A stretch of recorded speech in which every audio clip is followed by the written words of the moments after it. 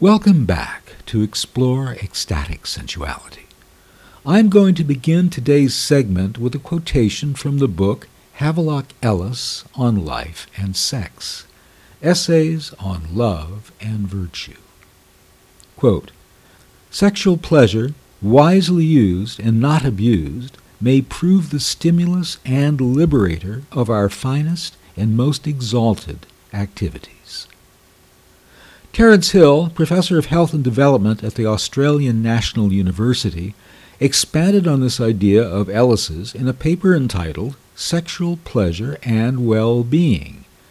He observes that couples with discordant expectations about sexual pleasure can find their relationships crumbling.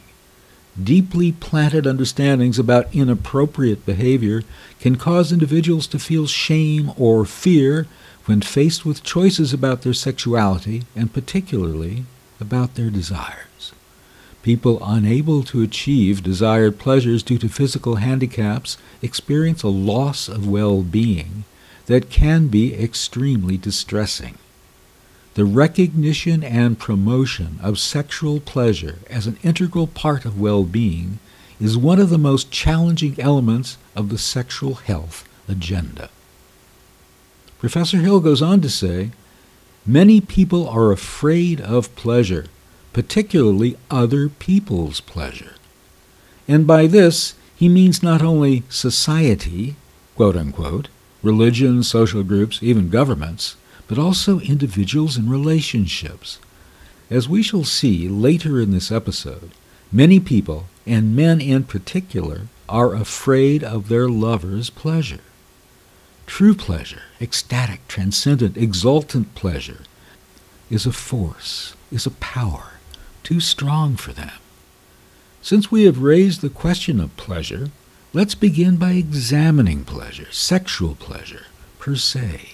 What is our experience, our feeling, our thinking about the erotic? What is eroticism?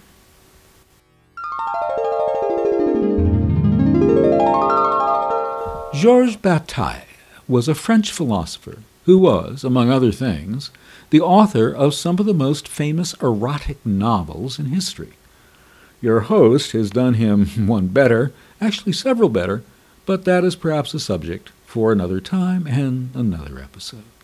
Bataille had something in common with a frequent visitor to these podcasts, namely Jacques Lacan, that being a wife.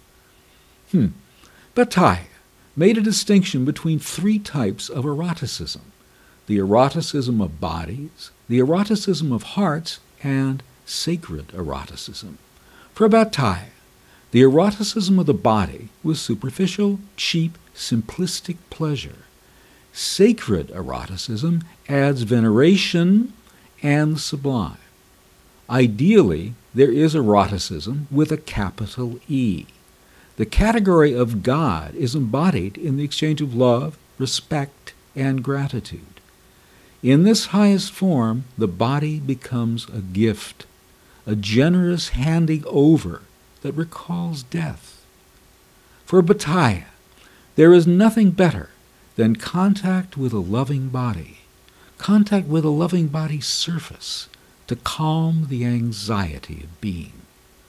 Argentinian psychologist and psychoanalyst Alcira Alizadeh extends this to the concept of, quote, giving oneself a body, which is the function of support. Support for love, support for protection. As she puts it, the erotic covering is like a veil that covers the body, protecting it from the wind and weather of life. The body of one's fellow, of one's lover, moves close to one's own for care and for protection. In this way, a couple can be moved beyond the mere narcissism of falling in love, as she refers to it.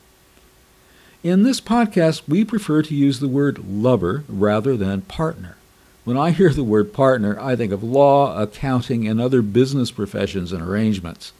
When two people are friends with benefits, do they have a limited partnership or a limited liability partnership, where each partner's liability is limited to the amount they put into the business? But enough of my corporate musings. Before we return to Georges Bataille, 3 types of eroticism, bodies, hearts, and sacred, I would like to offer my own take on the notion of giving oneself a body. The human infant is more helpless at birth than the progeny of many other, perhaps most, other species, and remains helpless for a longer period of time. This gives the human infant the opportunity, if you can call it that, to go through the trauma of the stages of infantile development, infantile sexual development as outlined originally by Sigmund Freud. Or from the perspective of the object relations school, those who inherit the intellectual legacy of Melanie Klein, of the depressive and the paranoid schizoid positions. The mother's breast is the good breast when it is present for the child, and the bad breast when it is not. Thus, throughout life, it becomes difficult to accept anything, including any person, as being entirely good. There's a good Jane and a bad Jane. A good Randolph and a bad Randolph. I haven't met him lately, have you? I don't think he exists, actually. Another consequence of this is that our experience of other people is often as part objects rather than as whole objects. As far as giving oneself a body is concerned, this is a task which we need to perform in life, throughout life. We each must strive to give ourselves a whole body through what French philosopher Michel Foucault called care of the self. Care of the self constitutes lifelong work on one's body, mind, and soul in order to better relate to other people and live an ethically driven life. As Foucault wrote in his book, Subjectivity and Truth, it is a matter of acts and pleasures, not of desire. It is a matter of the formation of the self through techniques of living, not of repression, through prohibition and law. Hats off to Foucault. However, my idea of giving oneself a body is even broader. Your body is a gift from you to yourself. And when you receive that body, don't just say, "Oh no, you really shouldn't have." Accept that body and cherish it. Sculpt and mold it through yoga and exercise. Respect your body as a thinking body. Don't treat it like a car or a motorcycle whose job is to get you around and occasionally be given pleasure by someone else. Your body is your mind. Your body is you. You have sex with your body and you have sex with your mind. All at the same time, there's no separation between the two.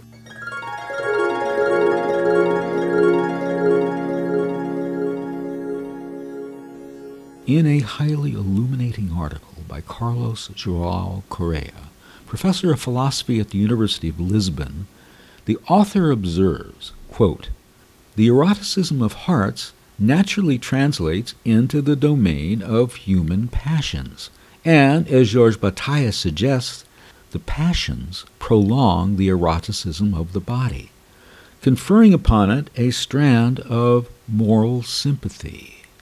However, if it is not a cynical experience, passion is associated with a strange combination of joy and suffering.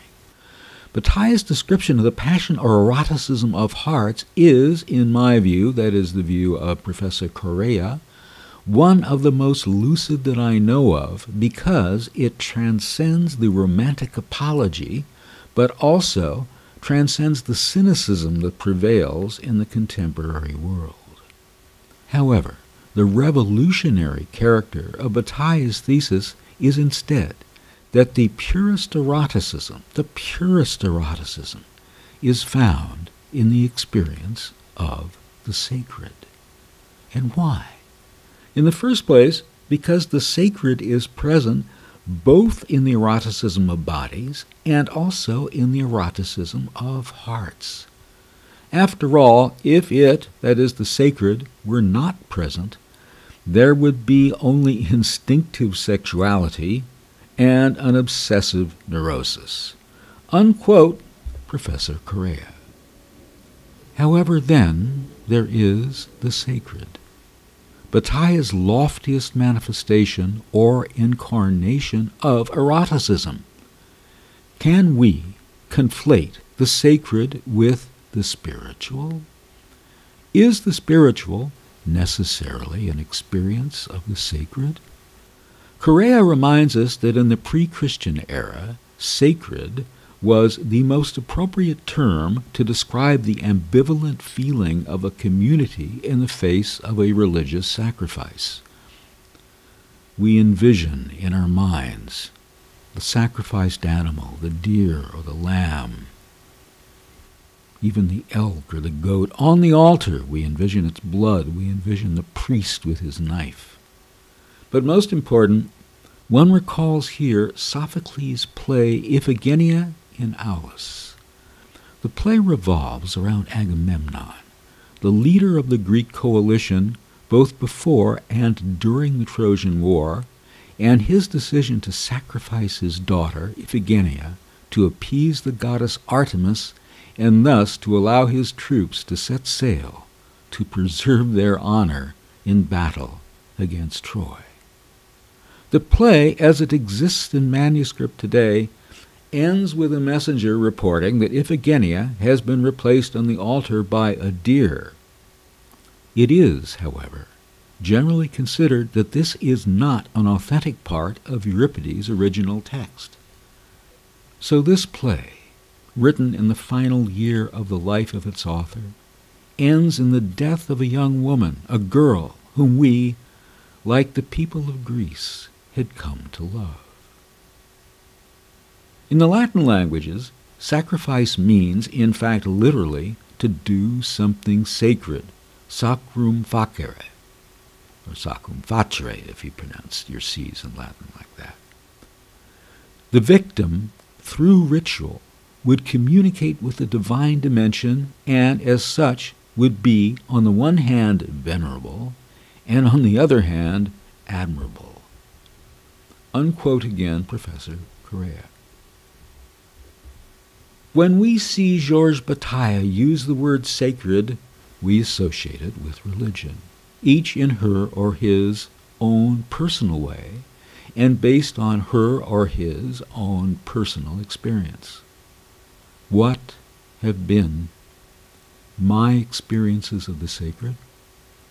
When I knelt beside my former fiancée in a small chapel of the Cathedral of St. John the Divine in New York to receive communion, the bread and the wine standing in for the blood and the body of Christ, a few moments before I proposed marriage to her in another part of the cathedral.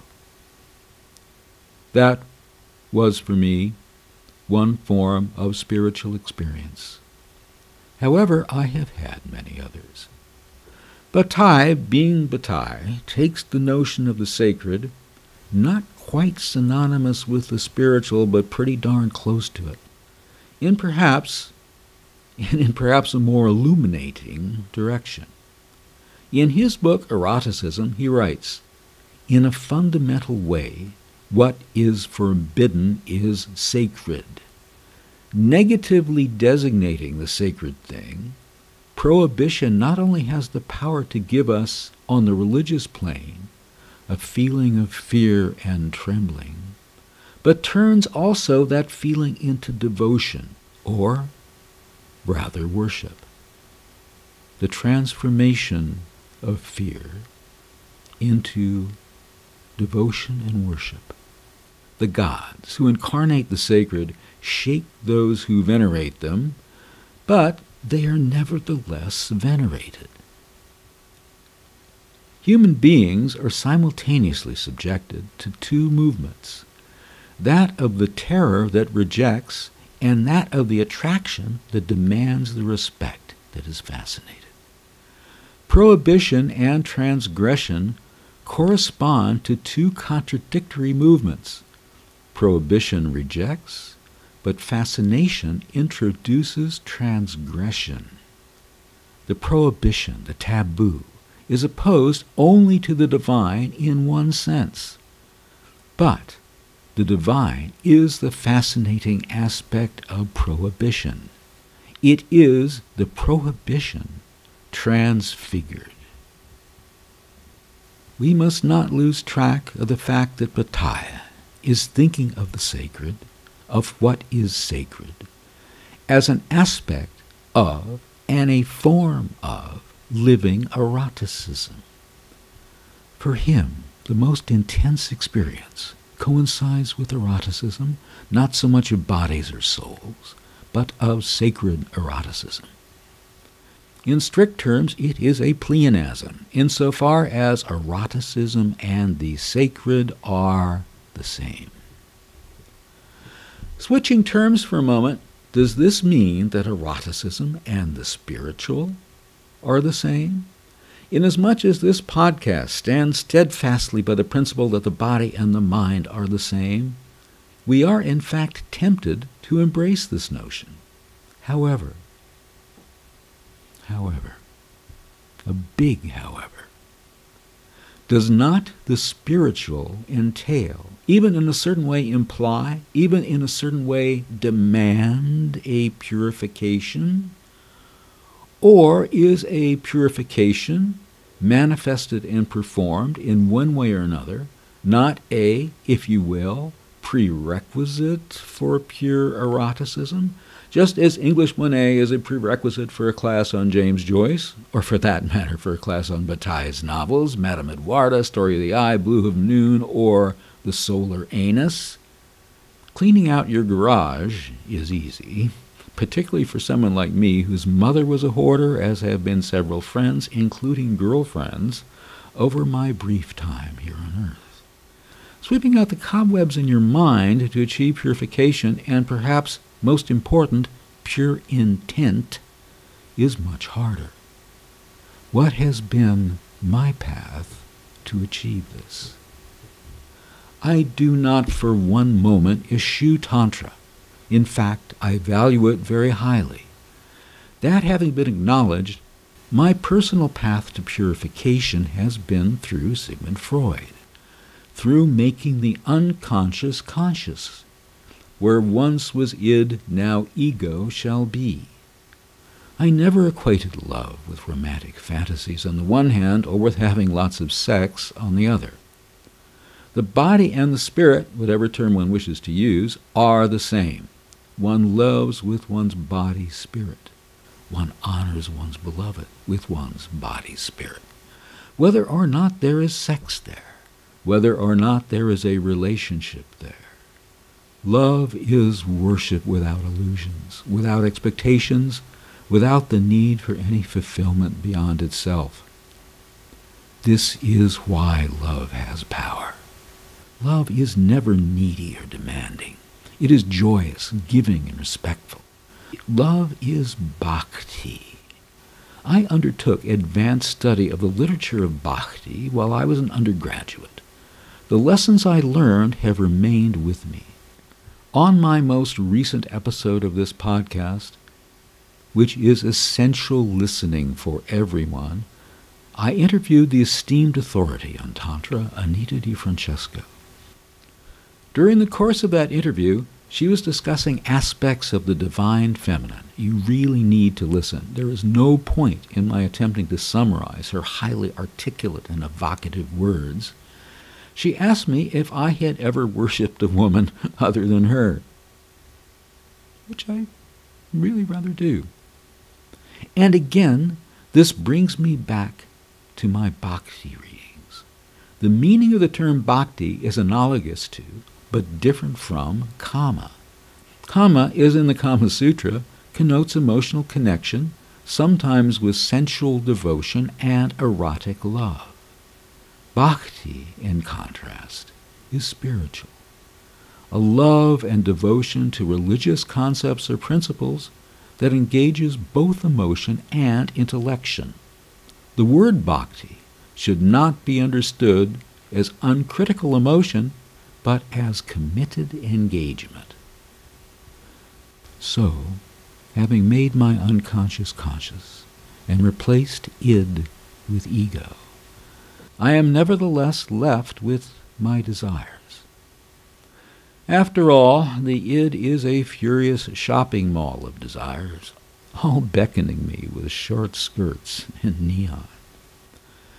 So now that my repressed desires are all right smack dab in the middle of my consciousness, what the heck am I going to do with them? Including, I might just as well come out and say it, my sexual desires. Enter Bhakti from stage right. Bhakti teaches one to transform, perhaps I should say elevate, or even better, apotheosize those desires into, as I said a moment ago, worship without illusions, without expectations, without the need for any fulfillment beyond itself. Athenaeus of Naucratis was a Greek rhetorician and grammarian, flourishing about the end of the 2nd and beginning of the 3rd centuries A.D. Several of his publications are lost, but the 15-volume De Hypno Sophistae, the dinner table philosophers or the doctors at dinner, mostly survives. Needless to say, I have read the entire thing in Greek. Beats the Harry Potter books, even the Shades of Grey books, all to heck.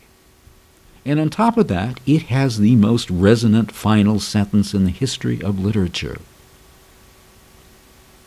These are not the mere games and jests of a Socrates still young and handsome, but the serious disputations of the doctors at dinner. For whether you are at the beginning or at the ending, what is more important than what you most desire? In terms of desire, my final word on the subject is that love is never enough. Love will not get you what you desire. So, purify your mind via the Freudian path, then Bhakti.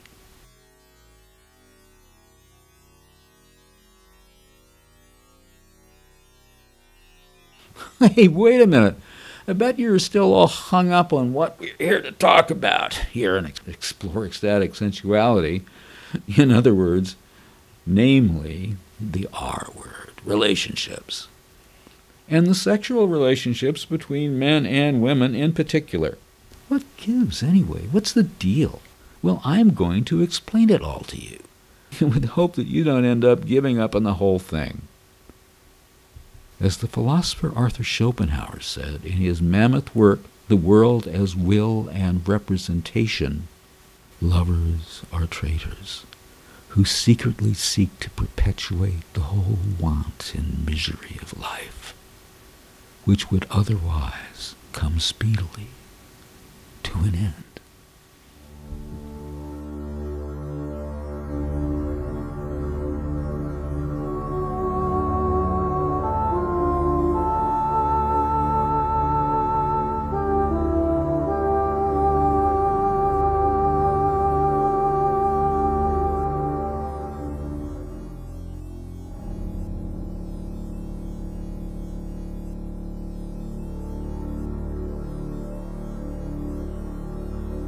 But back to other notions of sexual relationships between a man and a woman. French psychoanalyst André Green reminds us of Kleinian psychoanalyst Donald Meltzer's writing about the sexual relationship between man and woman as a threefold structure in the relationship. In its deepest, most basic primal meaning, the woman is in distress and in need and in danger. The man is her servant, her benefactor, and her rescuer.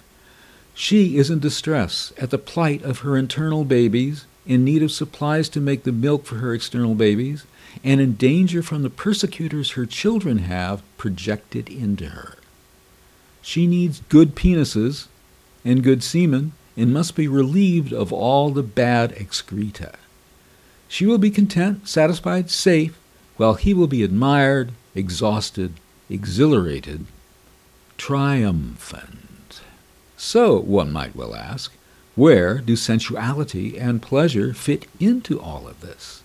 And how does so-called Western civilization see pleasure?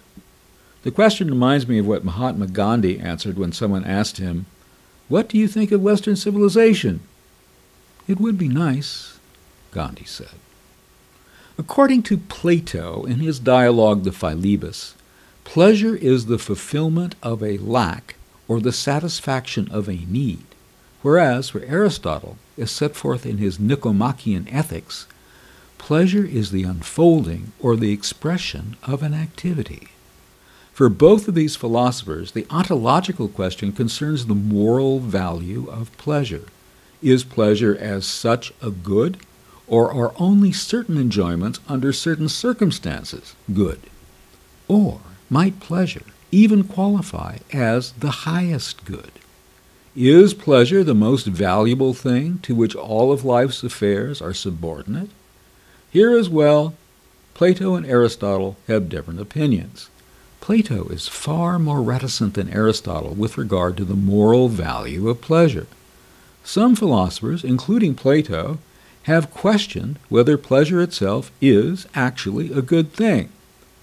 This brings us back to the criticism we have made of Plato in the very first episode of Explore Ecstatic Sensuality. In his allegory of the cave, Plato tells us that what we see, touch, breathe, taste, smell, enjoy, and experience in our physical world is a pale shadow of the ideal things which exist elsewhere.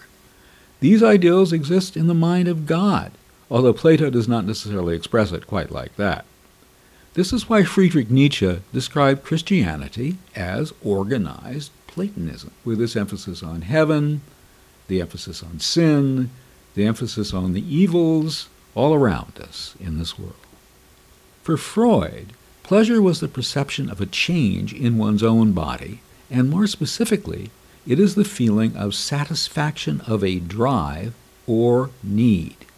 Note that here Freud is closer to Plato than he is to Aristotle. Interesting, perhaps ironic. We'll get back to this. French psychoanalyst Didier Anzieux came up with the notion of the skin ego, the first narcissistic envelope on which the feeling of well-being is based, suggesting, for example, that narcissistic personalities possess an unusually thick skin ego, whereas in contrast, masochistic and borderline personalities show remarkably thin skin egos. This makes me think immediately of relationships, of how a person who is not technically a narcissist may possess a thick skin ego and attract or be attracted to parties, even if they are not masochistic, who have thin skin egos. It's the dynamic, it's the mechanism of all of that. Argentinian psychoanalyst Alcira Alizade writes of the skin ego as the precursor to the ego, rooted in the biological body, as a primal starting point for a trophic flow of sensuality. It is an imaginary intermediate space which links the archaisms of the senses, enveloping them in a phantasmagoric covering of skin, from which the subject organizes his affective and instinctual ego. Anzieux also held that, quote, tactile sensations allows the basic distinction in infancy of the within and the without. So as much as we valorize touch, the caress, and so forth, we should perhaps recall that when touch is initially encountered, it was the vehicle for the infant's learning of the distinction between the within and the without, and therefore between the self, a term evolving, but how and from what, and the other, the self and the other. Philosophers, phenomenologists, and even religious scholars are always asking that question. Anzieux would extend the concept of the skin ego to a broader notion of a psychic envelope, exploring, for example, the idea of the dream envelope. This is the name Anzieux gives to the fine dream film, the fine ephemeral membrane, which he thinks of as replacing the tactile envelope of the ego's vulnerable skin. Someone asks in what wise the dream envelope is another protective shield, or to use a stronger word, barrier to, in effect, create isolation between the self and others. Anzieux also wrote of a sound envelope, which articulates the bodily ego's relation to psychic space in terms of breath. Anziu's view of breath as something defining a psychic space is intriguing in light of the role that breath plays in the vast majority of religions and spiritual systems. The concept of breath figures prominently in the development of thought in many religions. Egyptian Ka, Hebrew Nefesh and Ruah, Greek Psyche and Pneuma, Latin Anima and Spiritus, Sanskrit Prana, Chinese Ki, Polynesian Mana, and in the language of the Iroquois, Orenda, all demonstrate that the theme of breath has a major place in humanity's quest for religious understanding. Moreover, theological conceptions of breath have led many of the world's traditions to feature respiratory exercises in their religious disciplines, especially in Asia and among groups influenced directly or indirectly by practices from the Indian subcontinent. However, breath and breathing have been a focus of other religions and cultures outside of India and adjacent countries, including those of ancient Greece, Christianity, Islam, Buddhism, Hinduism, Taoism, and the cultures of China and Tibet. Central to the yogic endeavor of Taoism is the theory of the 5 vital breaths located in the heart, spleen, lungs, liver, and kidneys that keep these organs functioning, and without which the body perishes. The 5 breaths are necessary, otherwise the body perishes. Consider. These vitalities have their source in the brain, and when they converge again in the head into one vitality, a golden light is made manifest. This system of vital breaths is held to correspond to the interaction in the body of the 5 basic elements: heart, fire, spleen or stomach, earth, lungs, metal, liver, wood, and the kidneys, water. The vital breaths are linked to one another by a network of 8 main psychic channels that, when clear, have 2 distinct roles: the unimpeded flow of the generative force and the unrestricted circulation of the vital breaths. This network contains a microcosmic orbit with 4 cardinal points. At the root of the penis, where the generative force is gathered, at the top of the head, and at the 2 points between them in the spine and in the front of the body, where the generative force is cleansed and purified during the microcosmic orbiting. And so the breath. So the breath. So many of us ignore our breath and breathing, consider it like something we don't need to pay attention to, like our heartbeat. That ain't the case. It's something we need to pay attention to, something we need to recognize as a spiritual element and spiritual force, regardless of which system, which set of concepts one embraces, whether it be the Taoist or one of many others.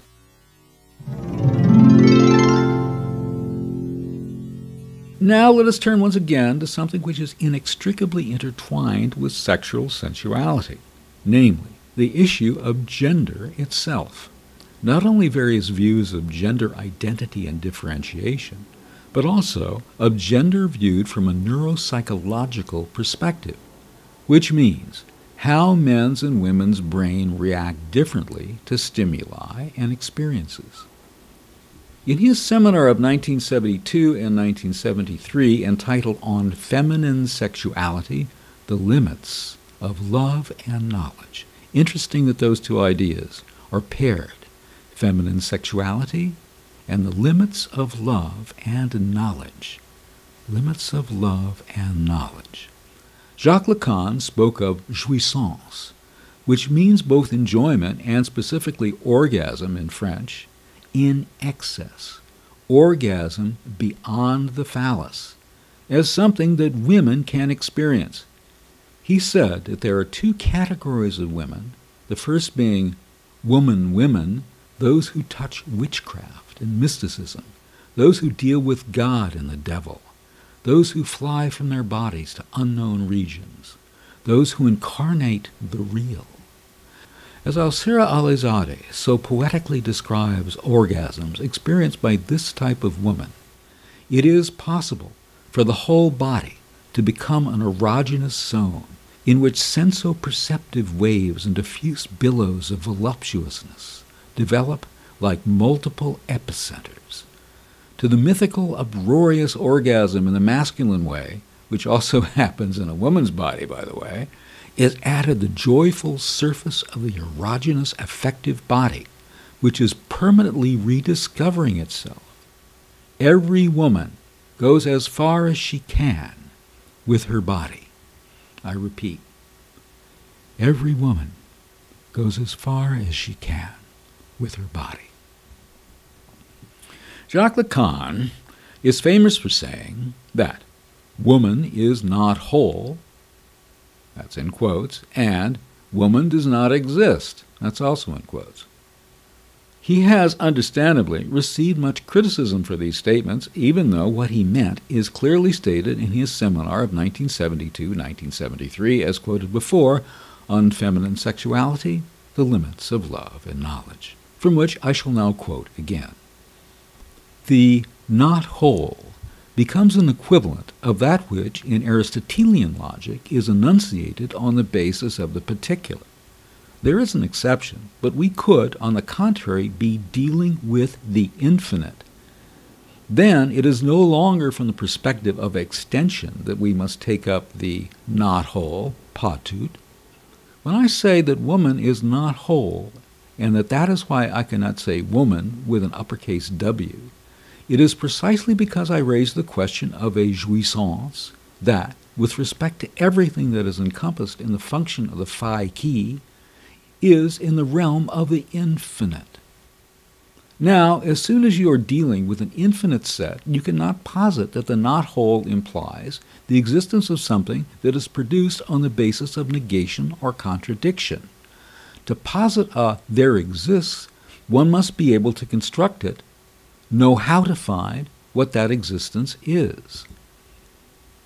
So woman is not whole because woman is infinite, and things that are not whole are infinite by definition.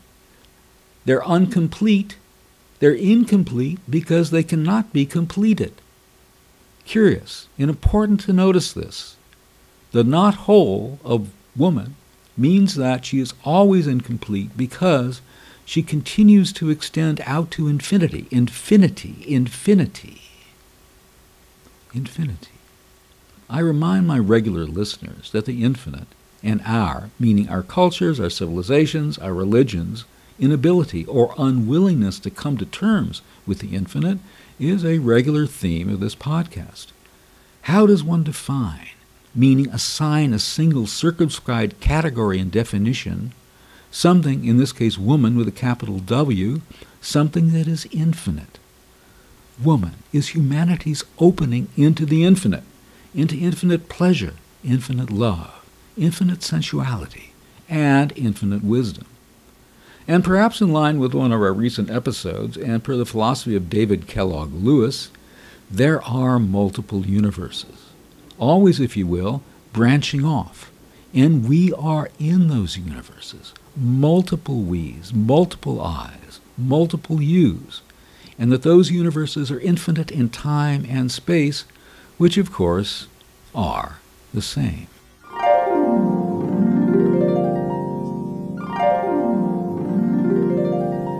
Now let's talk about the brain and how it deals with sex in women and men.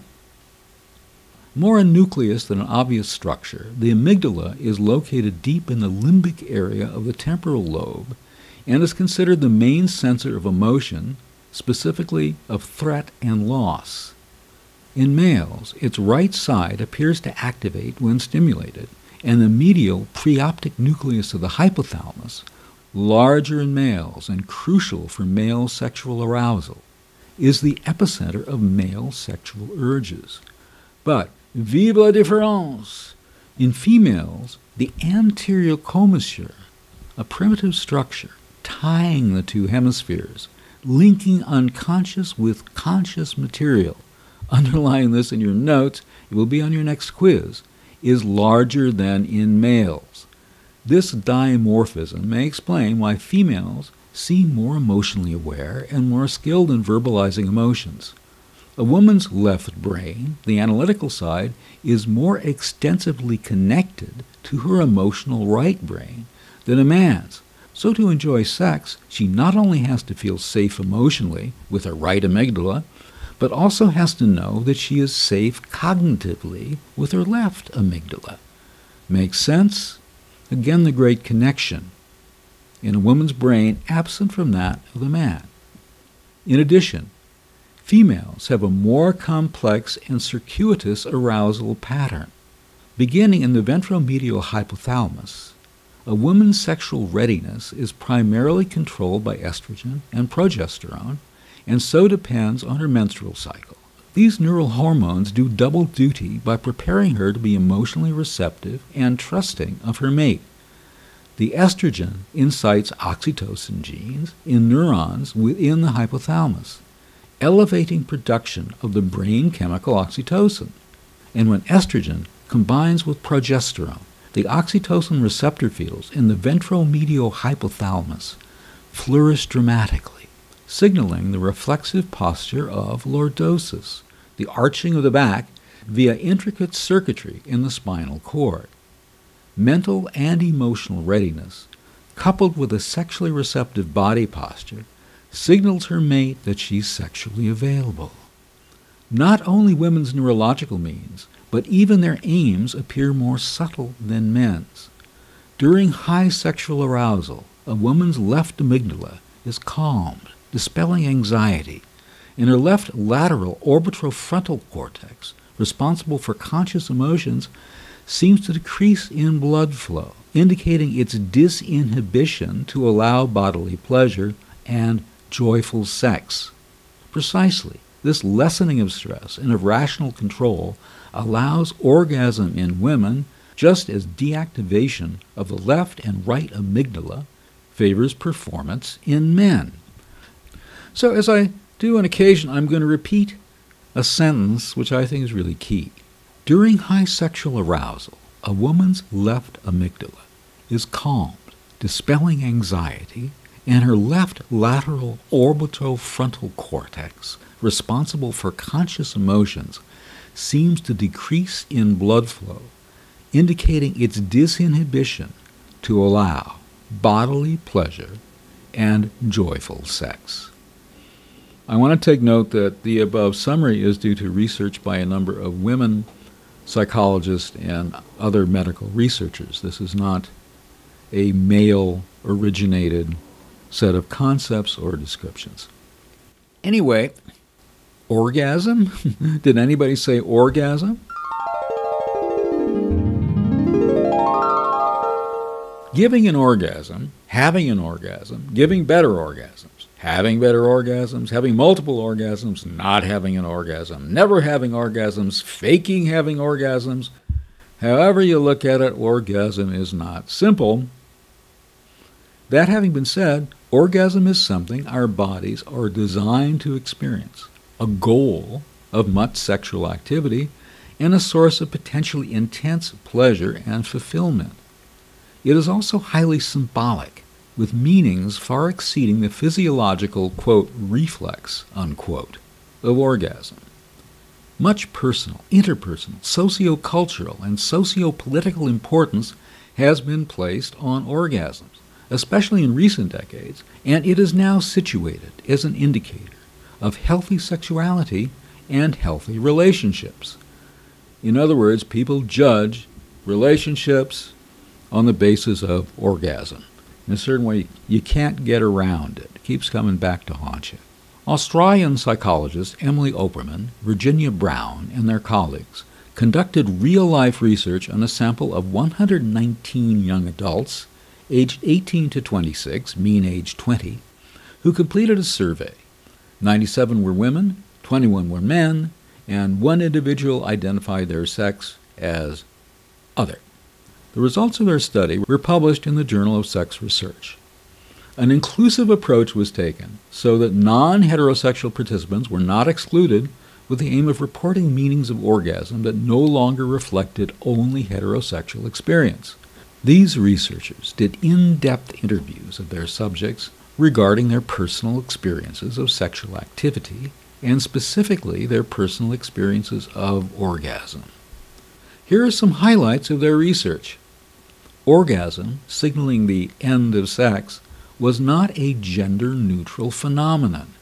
It was predominantly men's and not women's orgasms that signaled the end. "I see his orgasm as the end of sex," one woman said, for both men and women. Several participants reported explicitly that the man's orgasm was the end of heterosexual sex, regardless of whether the female partner had an orgasm. Quote, "I find men's orgasms to be more important than women's orgasms, and sex ends when the man orgasms whether or not the woman has orgasm," quoting one of the people they studied in their research. Some women reported that their opportunity to experience orgasm was precluded by this framework. For example, quote, "If he orgasms before we have reached intercourse or have very short intercourse, it makes me feel angry, because we have to stop when he is satisfied, but I am not, and I want to go on for longer." Well, if he orgasms before anything else happens, boy, that's a bad deal for the woman. I mean, anything else, Anyway, associated with male orgasm signaling the end of sex, the typical pattern of sex and orgasm for heterosexual participants reported was the woman orgasming first via various means such as oral sex or mutual masturbation, followed by the man, usually via coitus, and then sex was over. Interesting. In a certain way, it's nice to see that this was a typical pattern. I'm commenting there. As one participant described, quote, "I usually orgasm when more focus is on my clitoris. After orgasm, I usually stop, change positions, and then continue intercourse until my partner orgasms." Finally, participants frequently, implicitly and explicitly, identified men as having responsibility for women's orgasms and for ensuring that women orgasm first. For example, quote, "My partner always makes an effort for me to orgasm before he does." Other female participants reported other experiences along the same lines. Quote, "I can't orgasm through sex alone. I have to have clitoral stimulation in order to orgasm. And when I do, I always orgasm."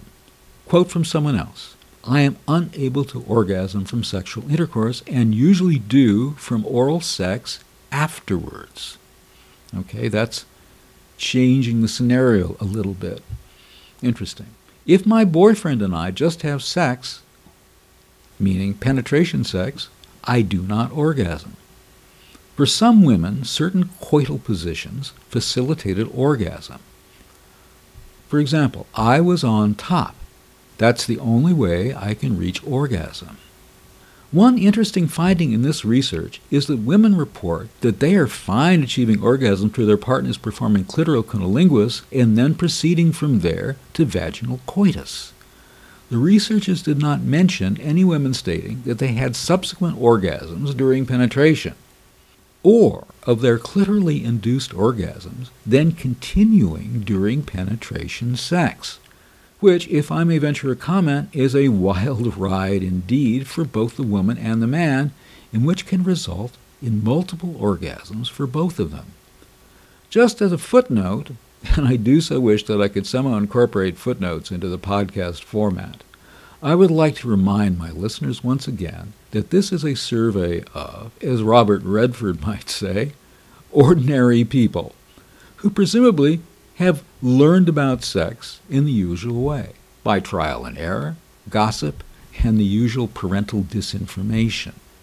Some may have heard about Tantra or the Kama Sutra, just a little snippet in a magazine somewhere.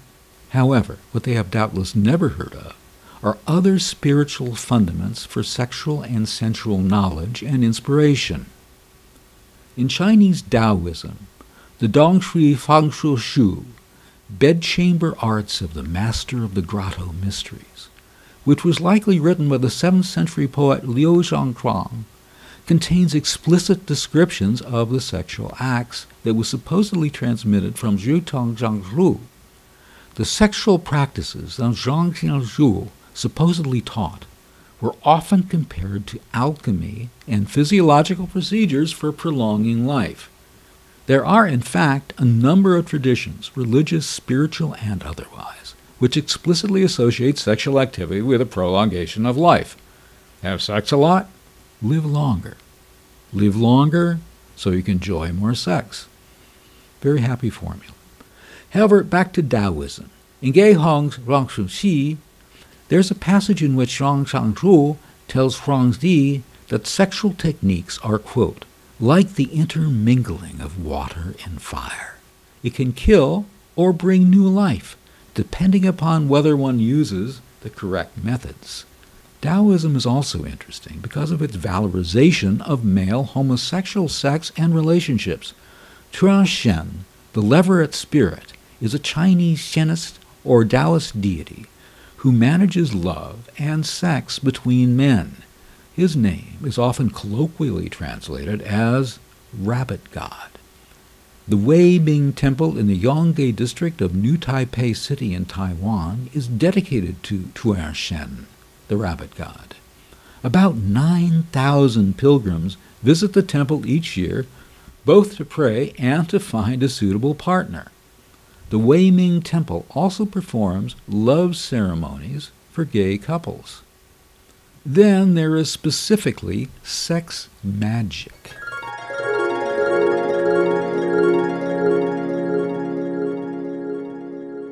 Sex magic is a term used for various types of sexual activity used in magical, ritualistic, and otherwise religious and spiritual pursuits found within Western esotericism, which is a broad spectrum of spiritual traditions found in Western society, or refers to the collection of the mystical, esoteric knowledge of the Western world.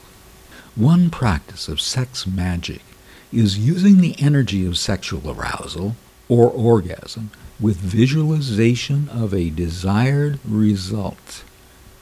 Have sex, visualize what you want. And that thing that you want, if you visualize it during sex, will come to you. And here, once again, we are brought back to synesthesia, orgasm accompanied by visualization. A premise of sex magic is the concept that sexual energy is a potent force that can be harnessed to transcend one's normally perceived reality. The earliest known practical teachings of sex magic in the Western world come from 19th century American occultist Pascal Beverly Randolph under the heading of The Mysteries of Euless. In the latter part of the 19th century, sexual reformer Ida Craddock published several works dealing with sacred sexuality, most notably Heavenly Bridegrooms and Psychic Wedlock. All of which leads us to Aleister Crowley, to whom perhaps we must needs devote an entire episode. Crowley believed that sex was the supreme magical power. In the organization stemming from Crowley's thought and practices, collectively referred to as Thelema, the Ordo Templi Orientis, 1X, is the OTO degree in which heterosexual magical techniques were taught for magical creation by male-female union. The elevation of this level involves certain rituals and recitations of sexual magic.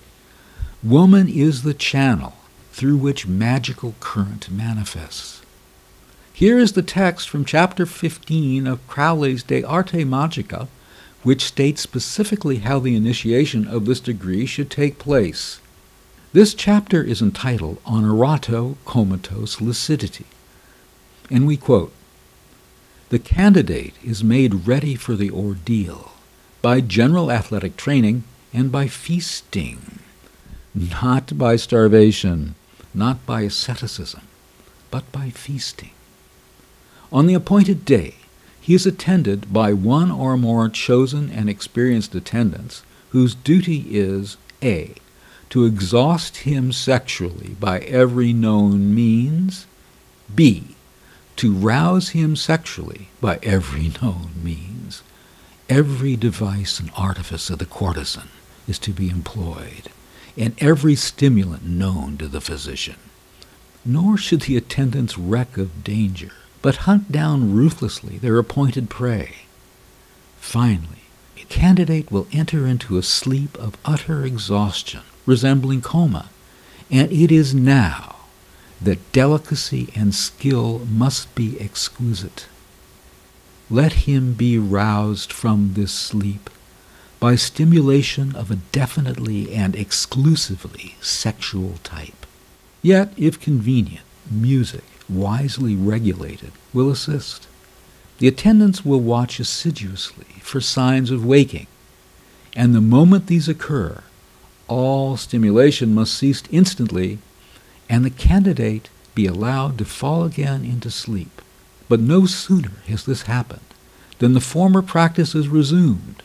This alternation is to continue indefinitely until the candidate is in a state which is neither sleep nor waking, and in which his spirit, set free by perfect exhaustion of the body, and yet prevented from entering the city of sleep, communes with the Most High and the most holy Lord God of its being, maker of heaven and earth. The ordeal terminates by failure of the occurrence to sleep, and by success, in which ultimate waking is followed by a final performance of the sexual act.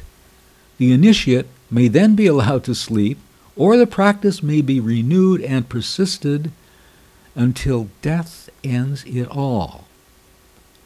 The most favorable death is that occurring during orgasm, and is called mors justi, as it is written, "Let me die the death of the righteous, and let my last end be like this." Unquote. This text written by Aleister Crowley, which is a ritual to ascend to level 9, step 9. We've discussed ritual in one of our earlier episodes of Explore Ecstatic Sensuality, but I dare say none of the rituals that we mentioned were quite like this. At any rate, we intend in future episodes of Explore Ecstatic Sensuality to delve deeper into the joys and mysteries of sex magic. As they'd say, stay tuned. Sigmund Freud, in his revolutionary book, 3 Essays on the Theory of Sexuality, written in 1905, referred to the clitoris as, quote, a piece of masculine sexuality. Marie Bonaparte, a great-grandniece of Emperor Napoleon I, in 1925 contacted Freud because of what she depicted as her frigidity. Her definition of frigidity being her inability to experience orgasms while having intercourse in the missionary position. It was to Marie Bonaparte that Freud made his famous remark, "What does woman want?" Later, she paid Freud's ransom so that he could leave Vienna. She persuaded Anton Sauerwald, a Nazi, to sign the papers enabling Freud to leave Vienna, and also arranged for the transport to London of his book's collection of antiquities and, most important perhaps, his analytic couch, which, as I understand it, is still very much sitting there in the Freud Museum of London. Have to go back there soon when the weather improves over in the old blighty old England. Troubled by her difficulty in achieving sexual fulfillment, Marie Bonaparte engaged in research. In 1924, she published her results under the pseudonym A.E. Narjani and presented her theory of frigidity in the medical journal Bruxelles Medical. Having measured the distance between the vagina and the clitoral glands in 200 women, after analyzing their sexual history, she concluded that the distance between these two organs was critical for the ability to reach orgasm during vaginal intercourse.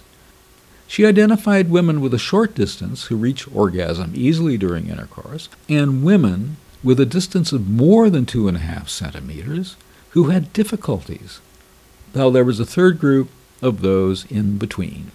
Bonaparte considered herself, by measurement one presumes, a woman with a long distance, and approached Joseph Alban to surgically move her clitoris closer to her vagina. She underwent and published the procedure as the Halban-Narjani operation. When it proved unsuccessful in facilitating the sought-after outcome for Marie Bonaparte, the physician repeated the operation. The lengths people will go to. In her book, Female Sexuality of 1949, she wrote, quote, "The clitoris, woman's small phallus, must follow the lot of those temporary organs such as the thymus, which, after having fulfilled their function for a transitory period, must succumb to involution. Nevertheless, the most notable biological realization of the feminine organism is precisely the power to direct the clitoral libido, which is a masculine force, and its masculine expression, orgasm, to the cloacal vagina. And this transference is sometimes so complete that the clitoris remains insensible. Then the woman with the orgastic vaginal possibilities often overcomes the man, since it would appear that ultravaginal are precisely those in whom orgasm is produced with the greatest ease and intensity." Unquote. The great-grandniece of Emperor Napoleon I, conquering on yet another battlefield. Another prominent French psychoanalyst, Françoise Dolto, associated with Jacques Lacan, by the way, had a rather odd, neurologically based theory of female orgasms expressed in her book, Feminine Sexuality. In this book, she distinguished 4 distinct orgasms experienced by a woman: the clitoral vulvar, the clitoral vaginal, and utero-annexial. She wrote that the last, the uteral-annexial, is the best because it is not consciously experienced by women, and therefore women never mention it. Hold on, guys, and hold on, girls. So the best orgasm, according to this psychoanalyst, is the one which is never mentioned by women. It is not consciously experienced. Okay. Boy, these orgasms, they lead one down various trains of thought, various interesting pathways.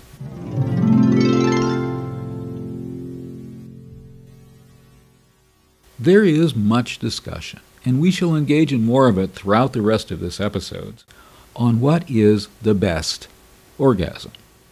We have talked a bit about the male orgasm in a previous episode with that title, and I promise to return to it in a future episode.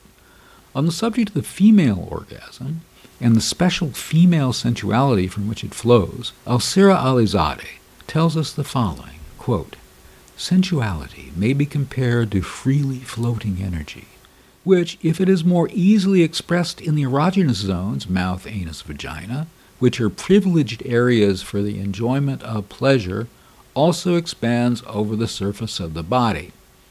Okay, we're going to insert a comment here. There is also the well-known phenomenon of the oral aggressive personality type, resulting from fixation at the oral sadistic phase and sublimation of the impulses of that phase in later's life. This type of personality is characterized by violence, jealousy, and exploitation. So in this way, the mouth was never a privileged area for the enjoyment of pleasure, since biting is something in which infants indulge with no provocation. And needless to say, there is the well-known anal aggressive personality, a personality type characterized by obstinacy, obstructionism, defiance, and passive resistance. Such traits are held to stem from the anal stage, in which the child asserted himself or herself by withholding feces. So, as for the anus, neither is it a privileged area for the enjoyment of pleasure. But back to Alcira Alizadeh's ideas about sensuality. And we quote from her again. "Sensuality appeals to the senses, whose stimulation can give rise to an enormous voluptuousness, which in a certain sense is totally alien to the physiology of sexuality. The erogenous body resembles a Mobius strip in which the external and the internal follow each other without discontinuity as it moves from surface to depths, from skin to viscera. What makes feminine sensuality so attractive is its very complexity. Perception, sensation, emotion affect erogenicity, circumscribe this sensuality. Donald Winnicott was a British psychologist, perhaps best known for his concept, the true and false self. In this connection, I refer you to the extensive discussion of the entire notion of the self in contemporary philosophy contained in my most recent episode entitled Soap Opera. Winnicott used true self to describe a sense of self based on spontaneous, authentic experience and a feeling of being alive, of having a real self. The false self, by contrast, Winnicott saw as a defensive facade, which in extreme cases could leave its holders lacking spontaneity and feeling dead and empty behind a mere appearance of being real. It is within the context of this theory that I shall now quote a paper of his in which he discusses the putative ego orgasm. I would now like to go a little further in speculating in regard to the ego-relatedness and the possibilities of experience within this relationship, and to consider the concept of an ego orgasm. I am, of course, aware that if there is such a thing as an ego orgasm, those who are inhibited in instinctual experience will tend to specialize in such orgasms, so that there would be a pathology of the tendency to ego orgasm. At the moment, I wish to leave out consideration of the pathological, not forgetting identification of the whole body with a part object, the phallus, and to ask only whether there can be a value in thinking of ecstasy as an ego orgasm. When Winnicott uses the word ecstasy, it immediately brings to mind what we are focusing on in this podcast. Would ecstatic sensuality apply for Winnicott to an ego orgasm, accompanying or a component of or a stimulus for a physical orgasm? Well, in a certain way, why not? An orgasm should be egosyntonic, as the psychoanalysts would say. It should make you feel good about yourself. It should make you feel good about all the components of your psychic life. It should make you feel good about your desires. It should make you feel good about the fact that your desires have to a certain extent been fulfilled by the orgasm, and that the orgasm, as it were, is a floodlight that unveils, that reveals even further desires in your future that can also be fulfilled.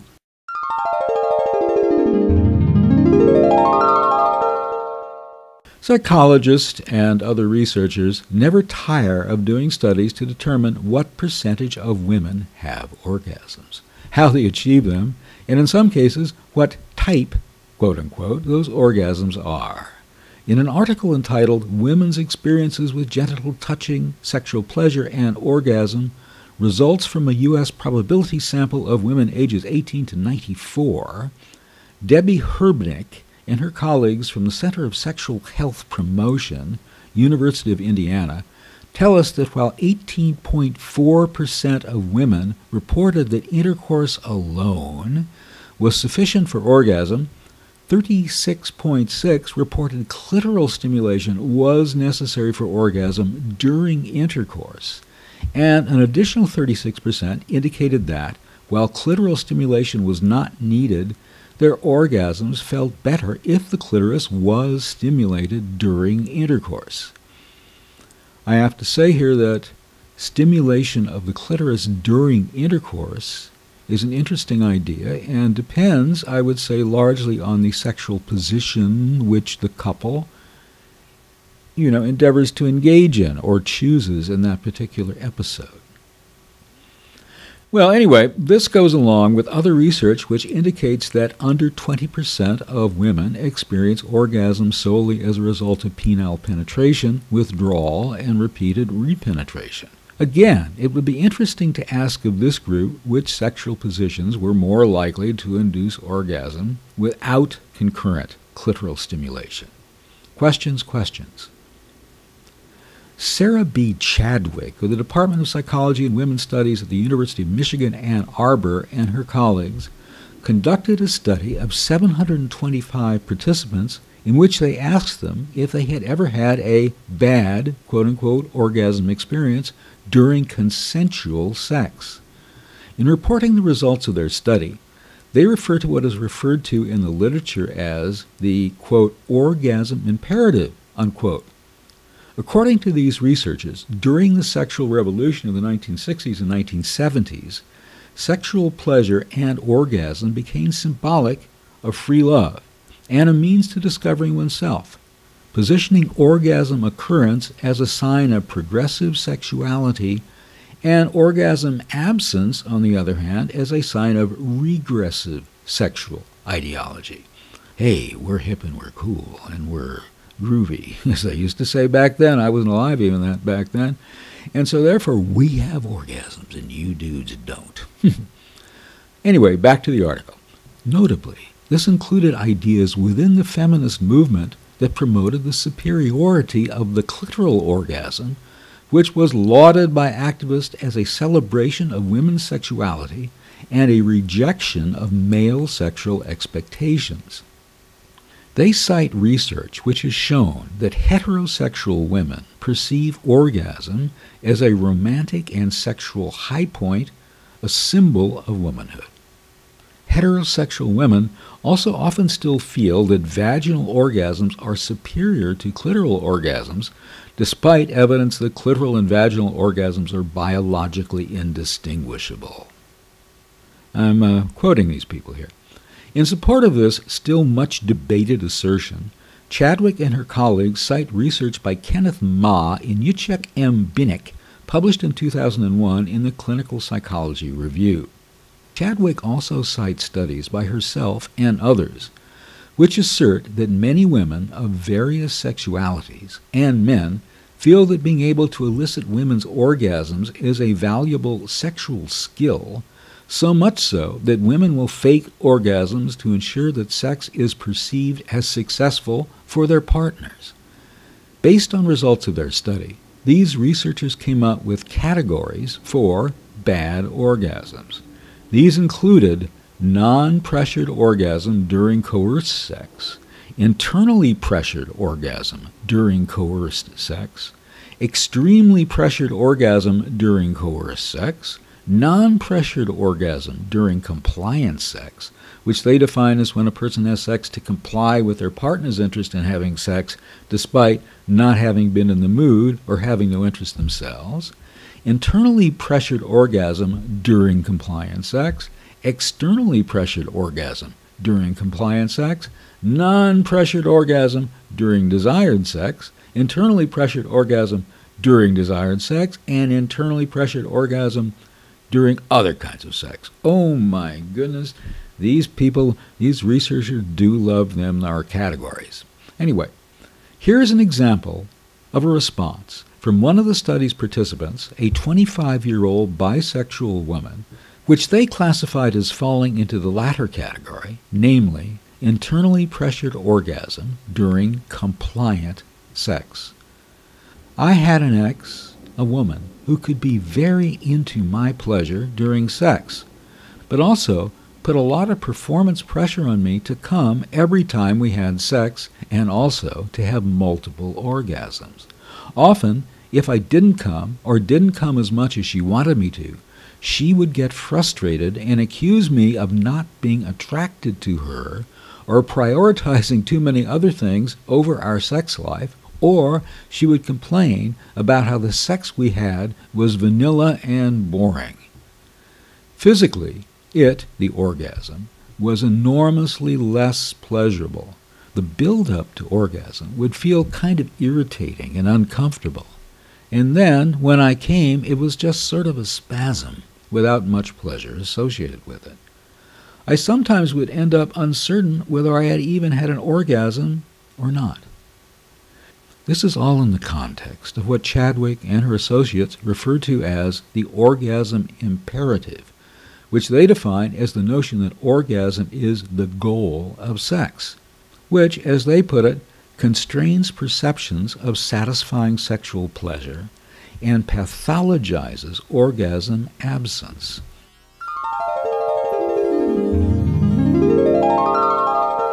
Sex, sensuality, possible pre-sexual encounters during so-called dating, and so forth, all occur in a broader social context in which each of us has an actual or presumed identity. Depending on the context, on the situation, someone might be presumed to be available, presumed to be heterosexual, presumed to be open to sex, presumed to be poor, wealthy, intellectual, a nerd, whatever. In a paper entitled Faking It Like a Woman? Towards an interpretive theorization of sexual pleasure, authors Stevie Jackson and Sue Scott of the University of Leeds in the UK discuss the possibility for developing a feminist approach to gendered and sexual embodiment. To quote from Jackson and Scott's article, sexual encounters arguably engender a greater sense of embodied selfhood than many other forms of social interaction. But it must be remembered that they are social. For it is here, especially when discussing desire and pleasure, that many theorists too easily fall back on understandings of the libidinal as fundamentally a property of the psyche, thus uprooting sexuality from social contexts. Here we think of something that Professor Terence Hill wrote in his article, Sexual Pleasure and Well-Being. Quote, "If pleasure is a matter of the mind, it is also a matter of cultural creation and experience." But back to Jackson and Scott. In contrast, we set out to analyze embodied selves in socially located interaction. In focusing on sexual pleasure, we consider how desire and pleasure may be reflexively understood in the context of everyday, every night sexual practices. Taking orgasm as a paradigmatic case, we will argue that even this most individual, private, physical experience is always also social. As is my wont, I'm going to pause here and consider their phrase, sexual encounters engender a greater sense of embodied selfhood than many other forms of social interaction. I question whether this is necessarily true in pickup sex, where often people are playing roles which they believe are appropriate to achieve their objective, namely, sex. And by sex, I mean a situation where two people go off together, or at least get into a private setting where they are unseen by other people, disrobe to a greater or lesser extent, and engage in sexual activity beyond, let's say, kissing. The absence of other people is clearly not a necessary criterion in the case of swinging, where orgies are de rigueur, and one of the pleasures of having sex is that it is in fact a performance. However, let us pause for a moment to talk of casual sex in particular.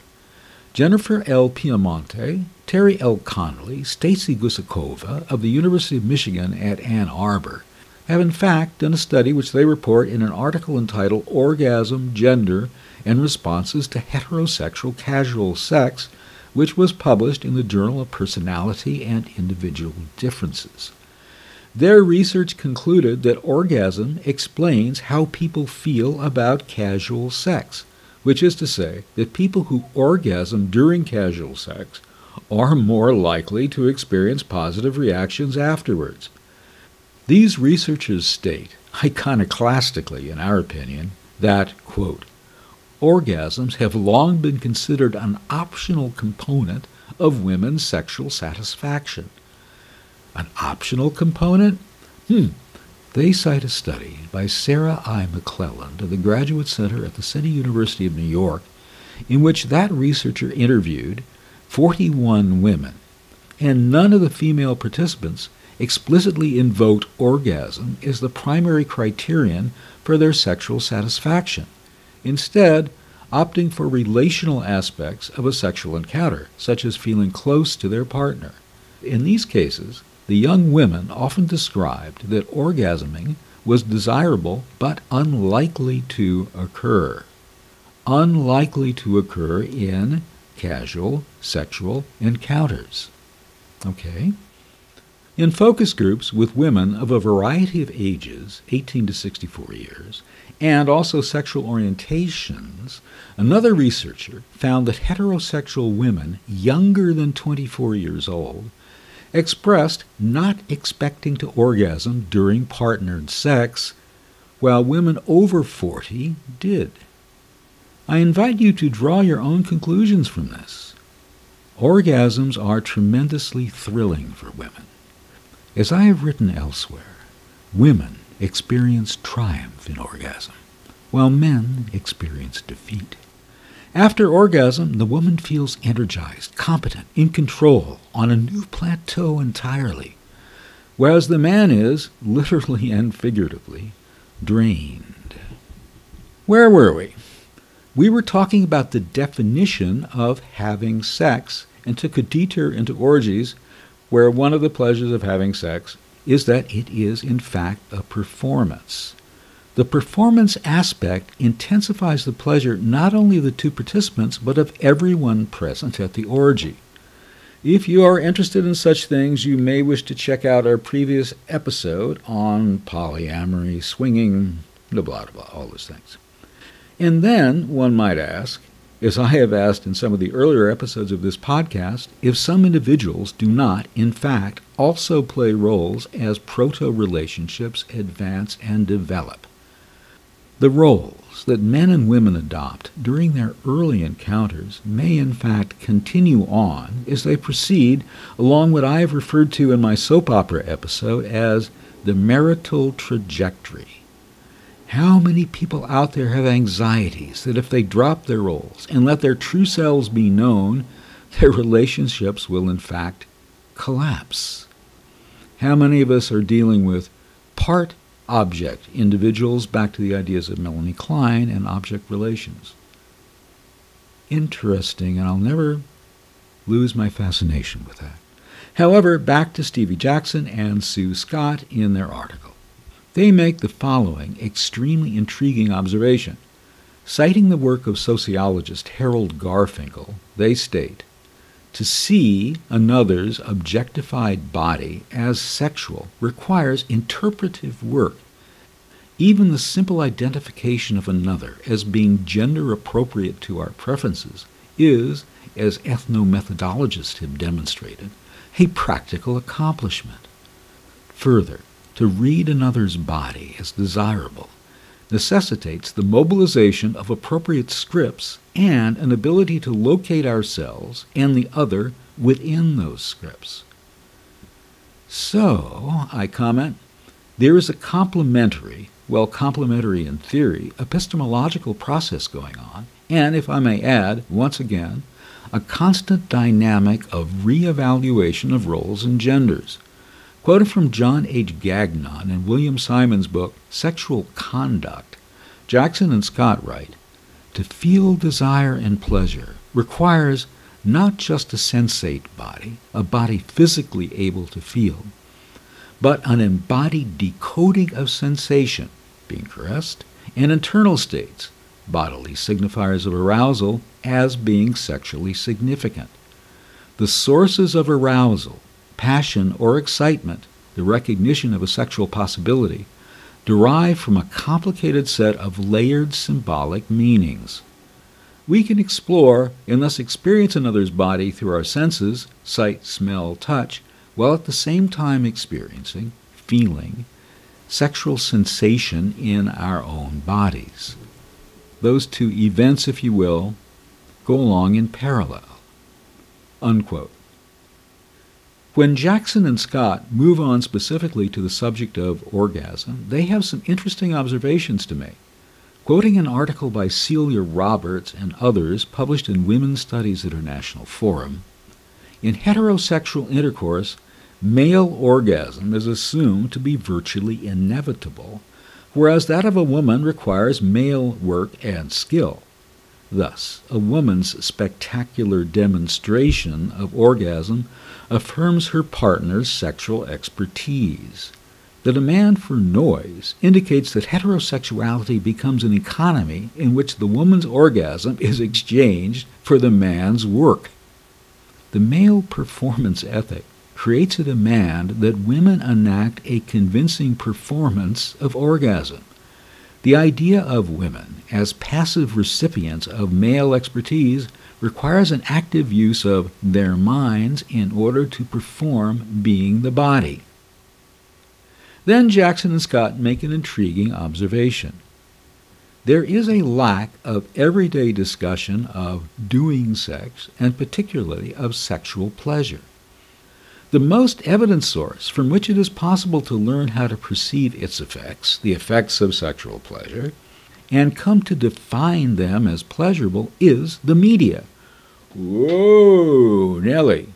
The media play a part in defining doing sex as pleasurable. If it were not for the media, we wouldn't know that sex was pleasurable. Well, that's interesting. They go on to quote Susan Bordeaux, a professor of philosophy at the University of Kentucky. Quote, "We learn what sexual arousal looks and sounds like from the movies. And, as with any other language, we pick up the grammar and syntax without being aware of it. After all, Jill Lewis, in her book chapter entitled, 'How Did Your Condom Use Go Last Night, Daddy? Sex Talk and Daily Life,' recounted an actress's experience of this process. She had an image of generations of actors all imitating how they had seen sex love represented in other plays or films or books, conjuring up stereotypical postures and expected gestures." Well, here, once again, I have an opportunity to bring my own experience and expertise to bear on the subject at hand. As an executive, I have been involved in a number of films intended for general release to the public in theaters and so forth, which included sex scenes. In one film, it became obvious to us that the lead actor and lead actress were having sex in a dressing room immediately prior to filming their sex scene. Allow me to state that while the camera was rolling during that sex scene, the lead actor and the lead actress continued to have sex. Whether the orgasm at the end of that sex was real or faked, I have no idea, except to say that they orgasmed, quote-unquote, at the end of at least 3 takes. Roll out, as we'd say on the set. But back to Jackson and Scott. These representations in films and other media are culturally available to us all as a means of making sense of our own embodied sensations and of finding ways to communicate desire and pleasure in intimate interaction. There is some evidence that such images have long been drawn on by young people in learning to do sex. A prominent commentator on this phenomenon is Eva Elois in her book Consuming the Romantic Utopia. And I quote, "These embedded media representations, however we may imagine that we have dismissed or repressed them, remain in fact as reflexive processes, whereby we interpret our own bodily responses and read those of a lover." This is really fascinating, how life is scripted both by society and by the media. And are the media scripted by society or vice versa? Let's go back to the more optimistic writer, Elcira Alizadeh, the Argentinian psychoanalyst. She had proposed the notion of a woman's ability to have a full-body orgasm, my term, so let us now return to her explanation of the mechanics by means of which such a thing may be said to occur.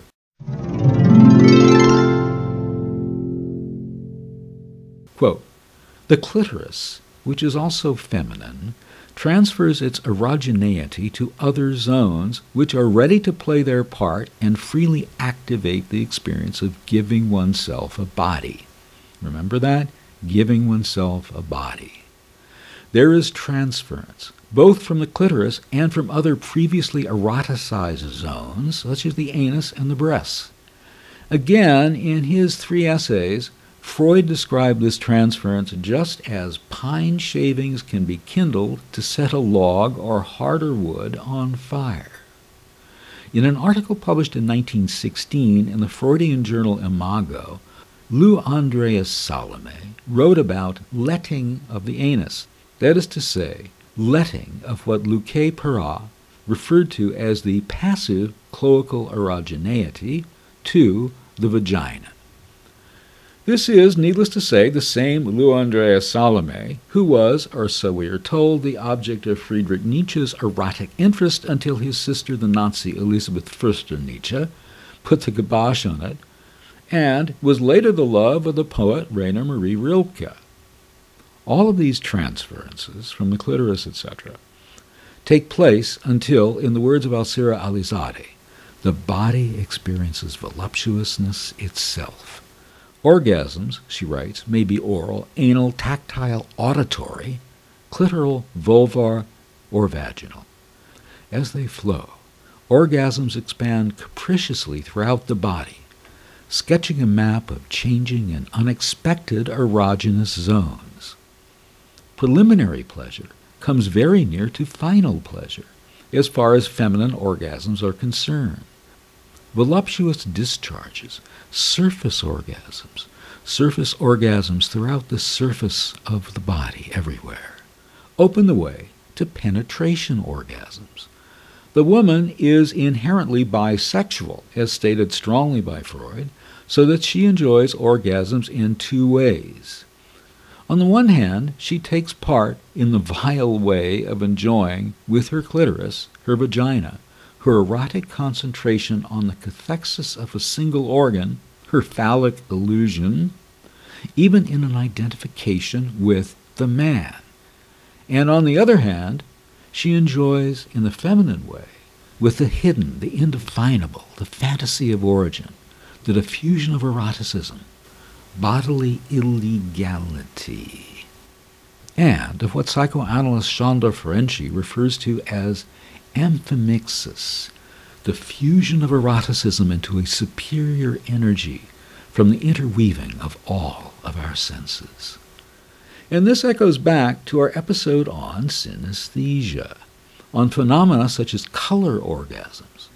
But those only scratch the surface of the synesthetic perceptions and states experienced by synesthetes during orgasms, and by women synesthetes more than by men.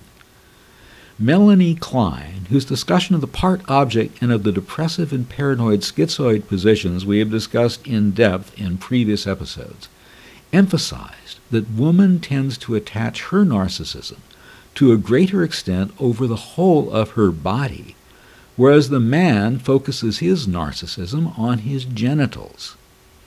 All of this raises the question, can man indeed be overwhelmed by a woman's sexuality, sensuality? We hinted that we would be asking that question at the very beginning of this episode, so here we go. We're going to ask it. Jean Cornu was a French psychoanalyst who was known for his humor, which made his listeners and readers both laugh and think. Hopefully, from time to time, we do the same thing here on this podcast, Explore Ecstatic Sensuality. His final book was entitled, Why Men Are Afraid of Women. In it, he writes of the phantasm, or is it a phantasm, of the woman's infinite orgasm and the fears that it generates in men. Such fears give woman, in the minds of men, the status of a demon and a witch. The man observes with terror the passage of enjoyment over a woman's body. Tell me what it is like where you were, from where I thought you would never come back, asked the man, and perhaps with good reason. The man is asking, tell me what it is like, to repeat, where you were, in that cosmic orgasmic state which you entered. Tell me what it was like. Please. I thought you would never return from that magical realm.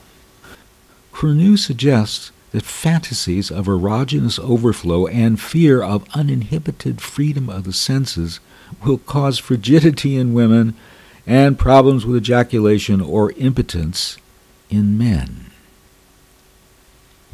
Interesting suggestion.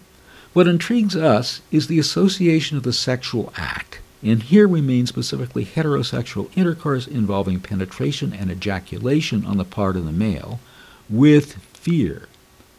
One wonders if this is primal, something the Neanderthals and Cro-Magnons felt. Why did they do it anyway? Why do other species do it? And this raises the interesting question, which species, in fact, do it for pleasure? Actually, there is very little evidence for this, of other species doing it for pleasure. Short-nosed fruit bats engage in oral sex to prolong their bouts of intercourse. However, there may be evolutionary reasons for this, although it could also be just for fun. Meanwhile, the clitorises of female dolphins possess nerve bundles, erectile tissue, and blood vessels, which could enable them to climax. Could, not do. And female Japanese macaques have been observed orgasming, despite there being no direct reproductive benefits in this. And that, my friendly listeners, is all. As far as the animal kingdom is concerned, we'll leave the vegetable kingdom aside. We can assume, for good reason, that vegetables do not orgasm or feel pleasure. Is that necessarily true? What about when light hits them in the morning? Do they feel pleasure then? What's it like? What about a flower opening up to the sun, to the air, to the planets? Does that flower feel pleasure? My poetic side is showing. Better wear thicker clothes. Anyway, so it would appear that we were singled out, as we will discuss further on an upcoming episode, which will focus on the entire notion of sexual pleasure. Because we believe that we should have it, and are disturbed, afraid of some lack in ourselves, when we do not, religion comes along and tells us that it, sexual pleasure, is bad, is a sin, is something that will deprive us of a good brand of immortality and condemn us to an eternal life of impotence and frigidity. So, if sex is a sin, it is better not to have pleasure while you're doing it. So there is nothing to fear here.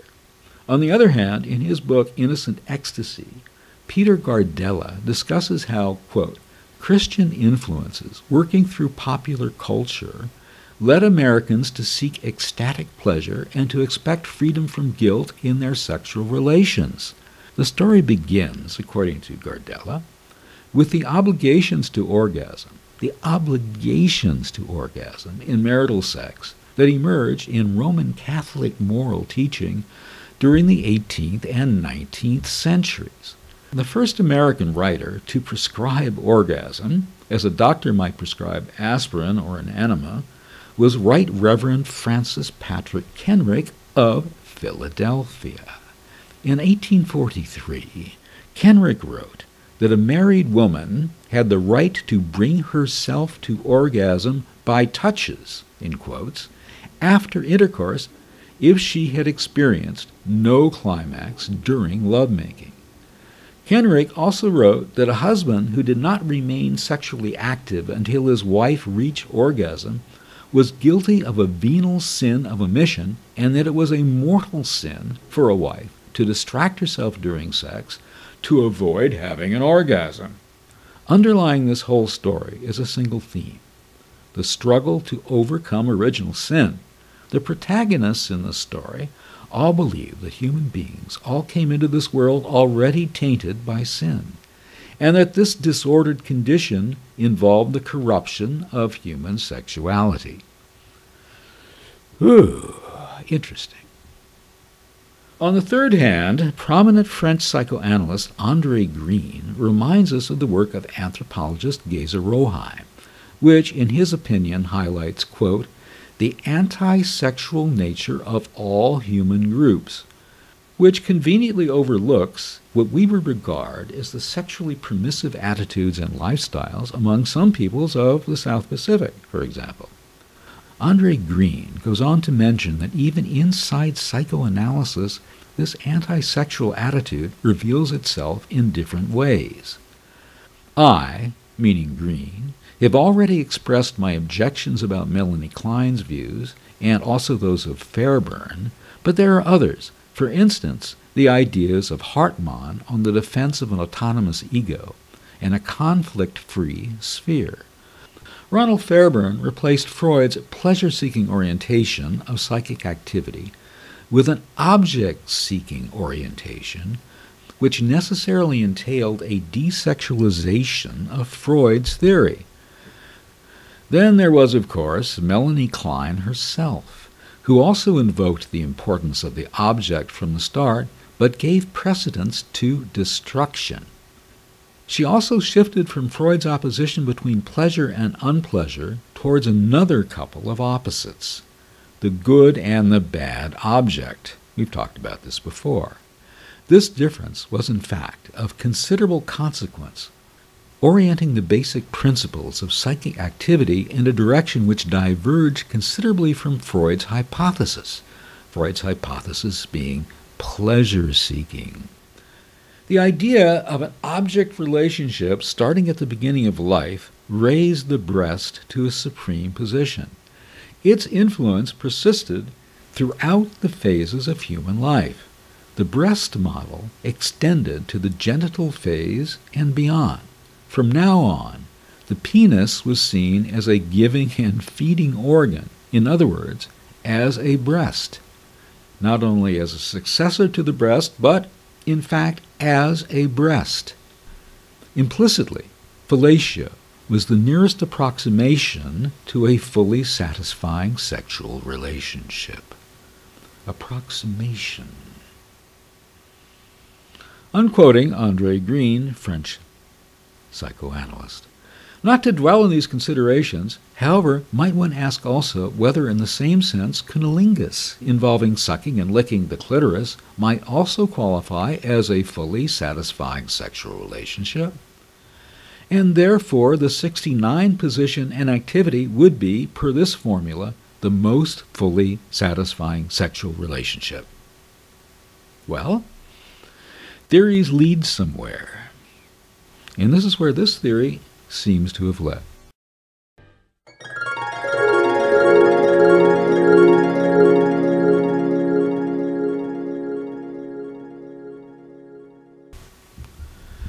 Enough of this sexual position jive for a moment.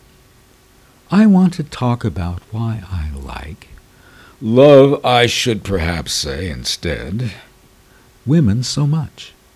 What is it about them anyway? What is it about you, my women listeners, anyway? What is it? Tell me. If I were to begin rhapsodizing about and writing paeans and panegyrics to women's bodies, it would take me 16 lifetimes at a bare minimum, not to be confused with the bare maximum. For me, mutually and consensually, I reiterate, mutually and consensually, with respect, worship, honor, and joy. Caressing a woman's body is the highest form of pleasure and the highest form of sensuality. However, there is something else, which brings me back to something I talked about earlier in today's episode. In females, the anterior commissure, a primitive structure, and here let's stop for a moment and say primitive in terms of the evolution of humankind, a structure that goes back very, very far into our past, even into our pre-Homo sapiens past, way, way back. I begin again.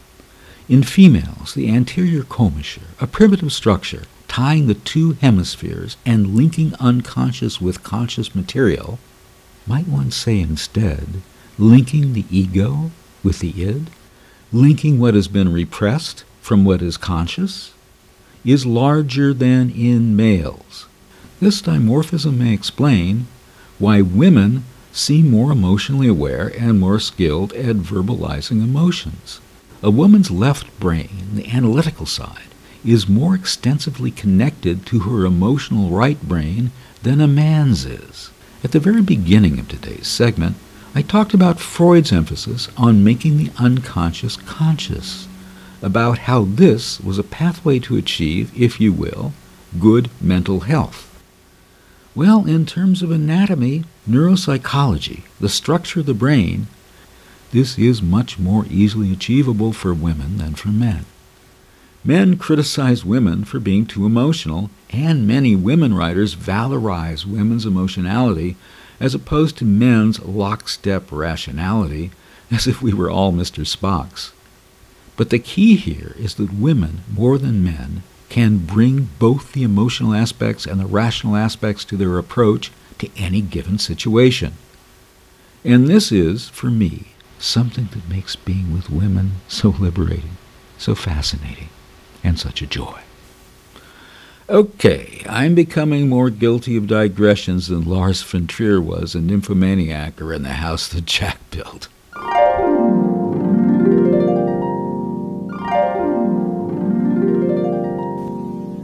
In an article entitled, "He Enjoys Giving Her Pleasure, Diversity and Complexity in Young Men's Sexual Scripts," Diane M. Morrison and her colleagues at the School of Social Work, University of Washington, report on a study of 648 sexually active heterosexual young men.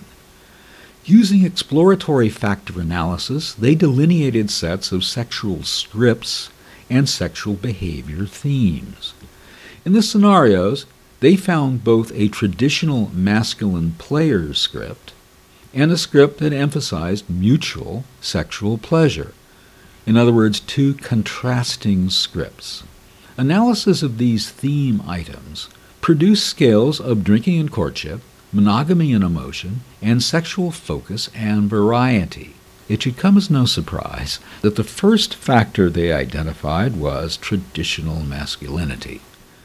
As anticipated, they found a factor that featured elements of the traditional masculine script similar to scripts and gender role experiences found throughout the literature. The fact that this factor emerged, even when using an unusual measure comprised of many scenarios, attests to its strength and robustness. However, from both the interview data and the factor analysis, these researchers concluded that young men find the traditional masculinity script ubiquitous and compelling, but not entirely attractive. The second factor that emerged from the factor analysis of the scenarios was quite different, and it reflects a dimension of young men's sexual scripts that they, the researchers, had not seen reported elsewhere, namely the sex-positive woman. Here is an example of a scenario offered to the participants to read, to which many young men participating in this study responded positively. Tyler and Nicole consider themselves to be friends. They spend time with a group that has hung out together for more than a year. Everyone thinks that Nicole is really hot. Tyler thinks she's got a great sense of humor. One night they ended up alone at his place. They were watching TV, and she put her head in his lap. He decided to see if she was interested in doing more, so he moved his hand down her body. Getting no resistance from Nicole, he ended up fingering her. Both of them enjoyed this. They'd been seeing each other from time to time, spending the night and having oral sex or giving each other hand jobs. Tyler likes that Nicole is really into what they do together. Plus, he enjoys giving her pleasure. They don't let on to their friends that they are spending this kind of time together. I'm intrigued by the fact that the word orgasm occurs nowhere in this particular study. Perhaps this is a consequence of their failure, of the researchers' failure, I should say, deliberate or otherwise, to include orgasm in any of the scenarios they gave to their participants to read. Does a traditional masculinity script include giving the woman a credible orgasm? Or is it just about scoring? Has this changed over time? A crude way of asking this question would be whether young men today, of which I admit being one, brag about their conquests in terms of making the women they are with come. Not just, I scored with her, but I gave her this tremendous orgasm. I mean, she came like fireworks, even more. Do young men say that? Do I say that? Well, I'm not going to tell you on this podcast. In our episode on sexual fantasies, we quoted from a paper by Alexandra Kate-Hawkes of the Center for Healthy Sex, in which she wrote about the role of sexual play, and I would expand that expression to include sensual play, even synesthetic sensual play, in which everything in the lovemaking environment, including scents, things to nibble on, wine, even for those who like it, cannabis, are included. Anyway, about the role of sexual sensual play in the romantic erotic experience of two or more lovers. Kate-Hawkes writes, "Genuine play engages us in enriched emotional, psychological, and neurobiological levels simultaneously, and our unrehearsed responses to sexual play unite our mind, brain, and body for optimal satisfaction. An array of playful activities, kissing, hugging, tickling, caressing, visually, and finally genital stimulation precedes sex, making sex a subset of play. Play for children almost always involves toys, and the same is true for many adults. We plan to do an entire episode devoted to so-called sex toys, but we thought that we would do a brief digression here to discuss one of them, the vibrator. Vibrators are most commonly associated with masturbation by women and presumably also by gay men. Don't know about that. Just a presumption. In a 2017 study, Debbie Herbenek and her associates reported that over half of U.S. women reported having used a vibrator at some point in their lifetimes. Dennis Waskell and Michelle Anklon of Minnesota State University at Mankato conducted an online survey of vibrator use, which was published in the journal Sexualities. They found that the majority of participants in their study use vibrators both alone and in partnered sex. Interesting. In a 2009 study, Herbenek had found that 37.3% of women used a vibrator during partnered sex, and 40.9% reported using a vibrator during foreplay. In Mankato and Anklon study, 79.48% of their respondents reported having discussed using a vibrator with a partner, and 77.48% reported a positive, encouraging, and supporting response. Here is a response which one of the investigators cite as typical. "I use my vibrator a lot with my partner. I don't orgasm from vaginal intercourse, so we use the vibrator during sex, so we both orgasm. I will use the vibrator while he gives attention to my breasts or neck and mouth. Sometimes he will enter me and we will have intercourse while I use the vibrator, so we can both orgasm around the same time. But usually it takes me longer to orgasm when we have intercourse." Unquote. Here are comments from another of their participants. "My current partner and I use vibrators all the time. He likes the feel of the vibrations when I use one on myself during penetrative sex, and he doesn't mind waiting and watching while I use a vibrator to get myself to orgasm before sex." Needless to say, there are purists out there who would disparage or eschew the use of vibrators, in fact the use of all sexual toys, for the reason that they are manufactured objects, gizmos made in China, or somewhere else out of plastic or who knows what. I am frankly not one of those people, and I very much look forward to discussing the use of buzzing nipple clips and so forth in a future episode. Stay tuned.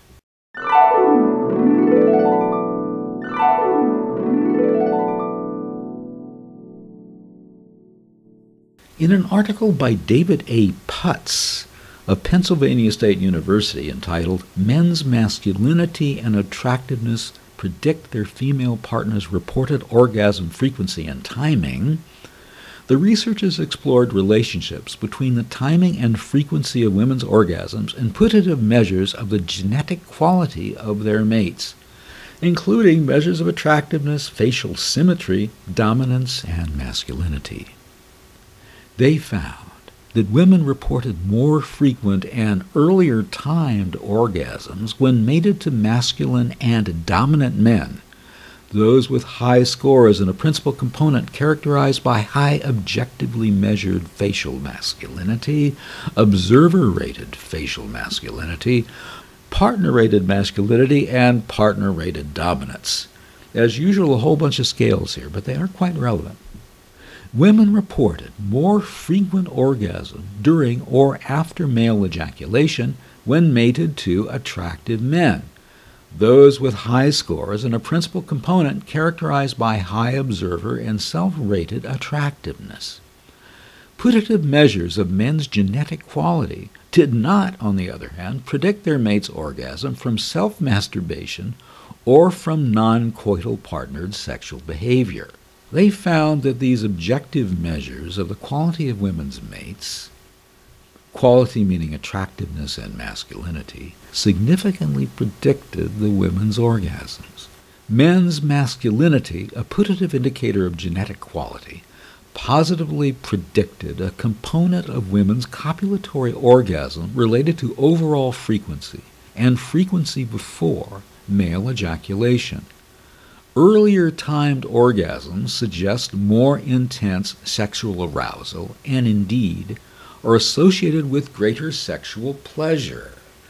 Putz and his colleagues support this last contention with reference to an article by C.A. Darling and others entitled Female Sexual Response and the Timing of Partner Orgasm, published in the Journal of Sex and Marital Therapy.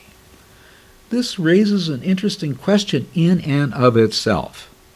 Are early timed orgasms for women associated with greater sexual pleasure? I'm applying for a major research grant to explore precisely this topic.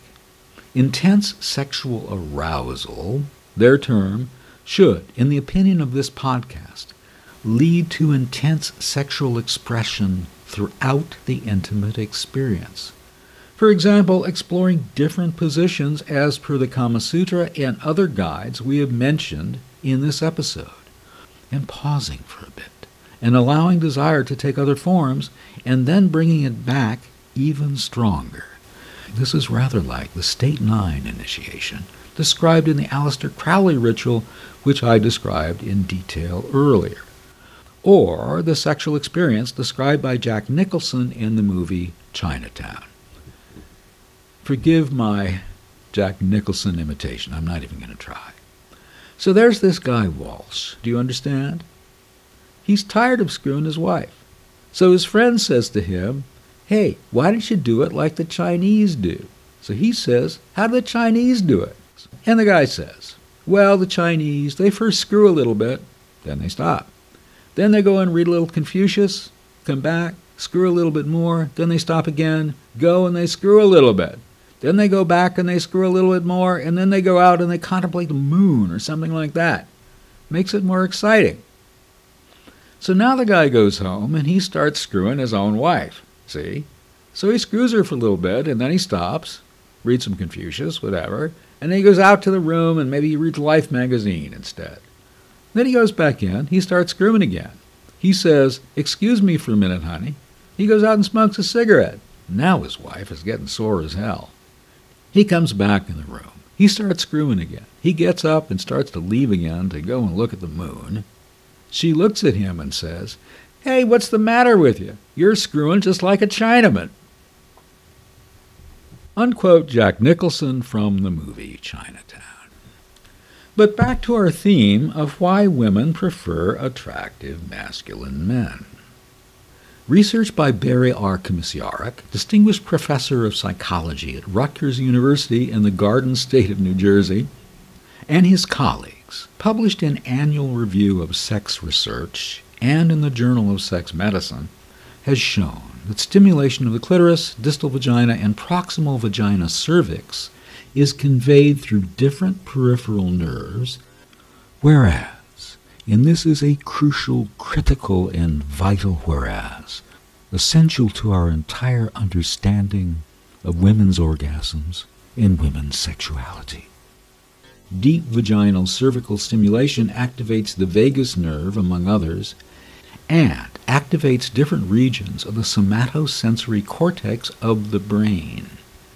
In another article published in the Journal of Sex Medicine entitled The Relative Health Benefits of Different Sexual Activities, Dr. Stuart R. Brody reports that, quote, orgasms induced by clitoral stimulation and by penile vaginal intercourse differ in important ways, including indices of psychological and physical health and sexual function and relationship satisfaction being associated specifically with penile vaginal orgasm.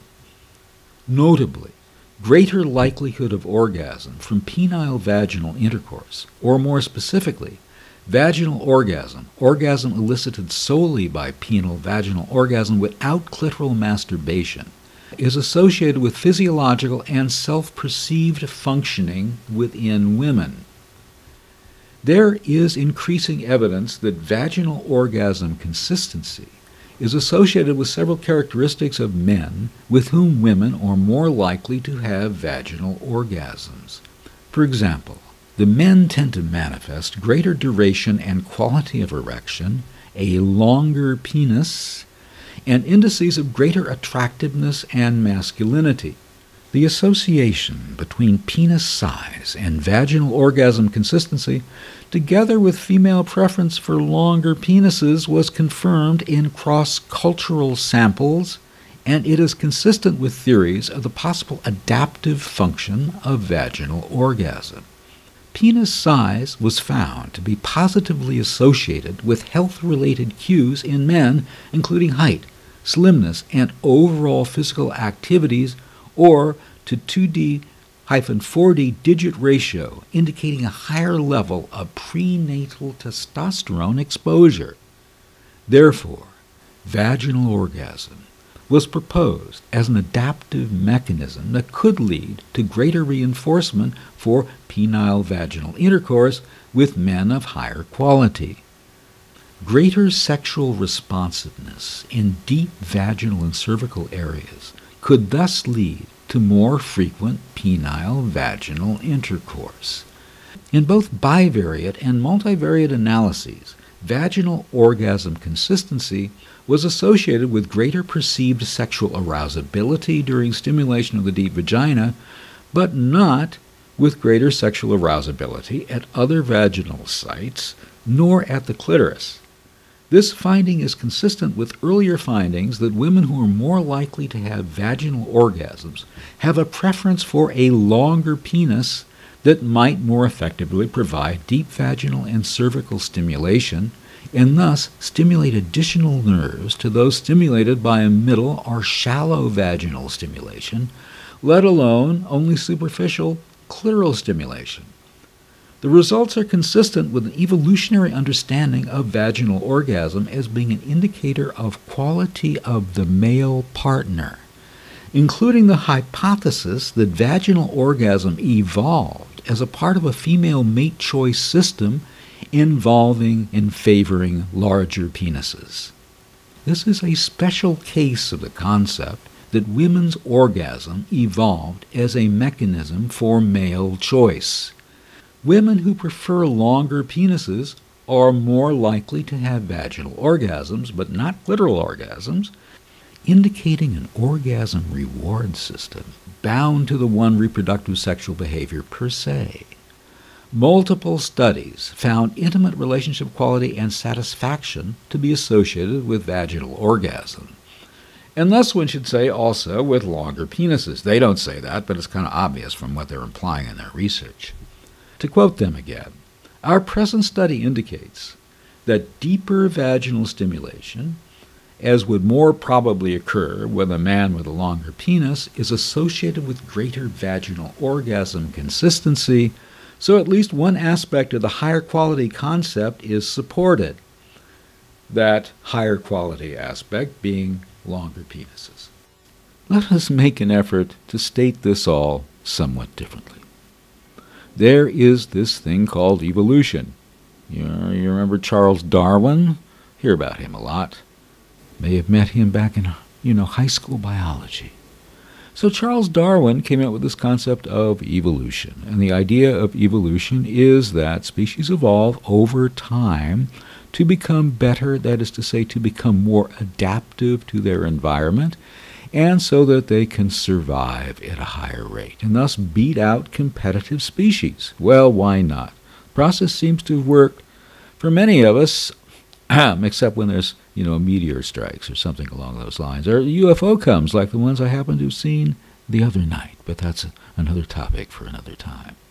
So evolution has come into play in terms of sex because women prefer men with longer penises because men with longer penises are better, more adaptive, as our researchers say, in other ways. They are slimmer, they are more athletic, they're healthier overall. So, women have these wonderful things, deep vaginal orgasms, which they can only get, really truly, with men with long penises. So, that's the selection process, the natural selection process, by means of which, by means of sex, by means of sexual pleasure, our species is getting better. Other species, as we remarked earlier, do not have this kind of deal of sexual pleasure. Are they lucky? Are they unlucky? I don't know. But in our case, sexual pleasure perhaps even came into existence. Perhaps it's there. Perhaps this is the reason that we have it, that we can experience it in order to assist in evolution. This is a little bit simpler way of stating what our technical researchers have told us in these various articles, including by Mr. Putz and, the others that we mentioned. So here, on your podcast, Explore Ecstatic Sensuality, the argument, or should one say the issue, is finally resolved once and for all. Size does count. It would be more than reasonable to state that a man with, shall we say, less than average length penis has no hope of a relationship based on the sexual fulfillment of a woman. Let me repeat that. It would be more than reasonable to state that a man with a, shall we say, less than average length penis has no hope of a relationship based primarily on sexual fulfillment of a woman. There is no way around it. Facts are facts. Returning for a moment to the people who are studying the use of vibrators, one asks if women in their research were using their vibrators for deep vaginal cervical stimulation as well as for clitoral stimulation. One would hope the latter. This would apply, needless to say, to long, dildo-shaped vibrators, which one presumes are available both online and in your friendly neighborhood sex shop, where Dominique and Danielle are ready to serve you into the wee hours of your fantasies. For myself, I am seriously considering doing an IPO for a worldwide chain of Explore Ecstatic Sensuality sex shops. Don't miss out. Consult with your investment advisor today. It is interesting that in their article, More Frequent Vaginal Orgasms Associated with Experiencing Greater Excitement from Deep Vaginal Stimulation, Stuart Brody, Ph.D., School of Social Sciences, University of West Scotland, and Katerina Klapilova, Ph.D., and Lucia Krakosz, Master of Science of Charles University, Prague, Czechoslovakia, do not refer in any way to sex between women.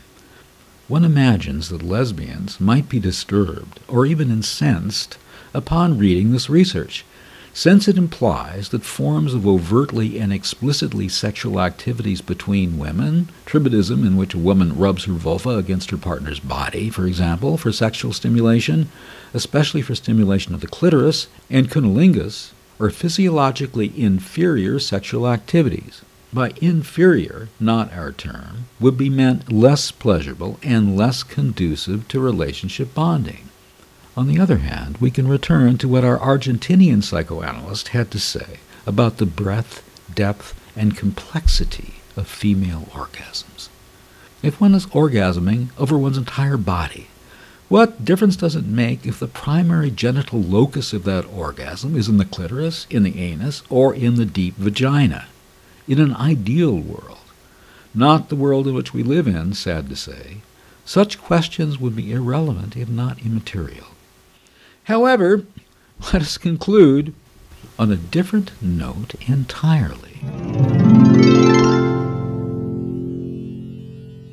In an article published in Frontiers in Psychology, Andrew B. Newberg, Nancy A. Winterling, and their colleagues at Thomas Jefferson University in Philadelphia measured changes in resting brain functional connectivity with blood level oxygen level dependent functional magnetic resonance imaging, associated with a creative and meditation process that is augmented by clitoral stimulation and is designed not only to achieve a spiritual experience, but to help individuals manage their most intimate personal relationships.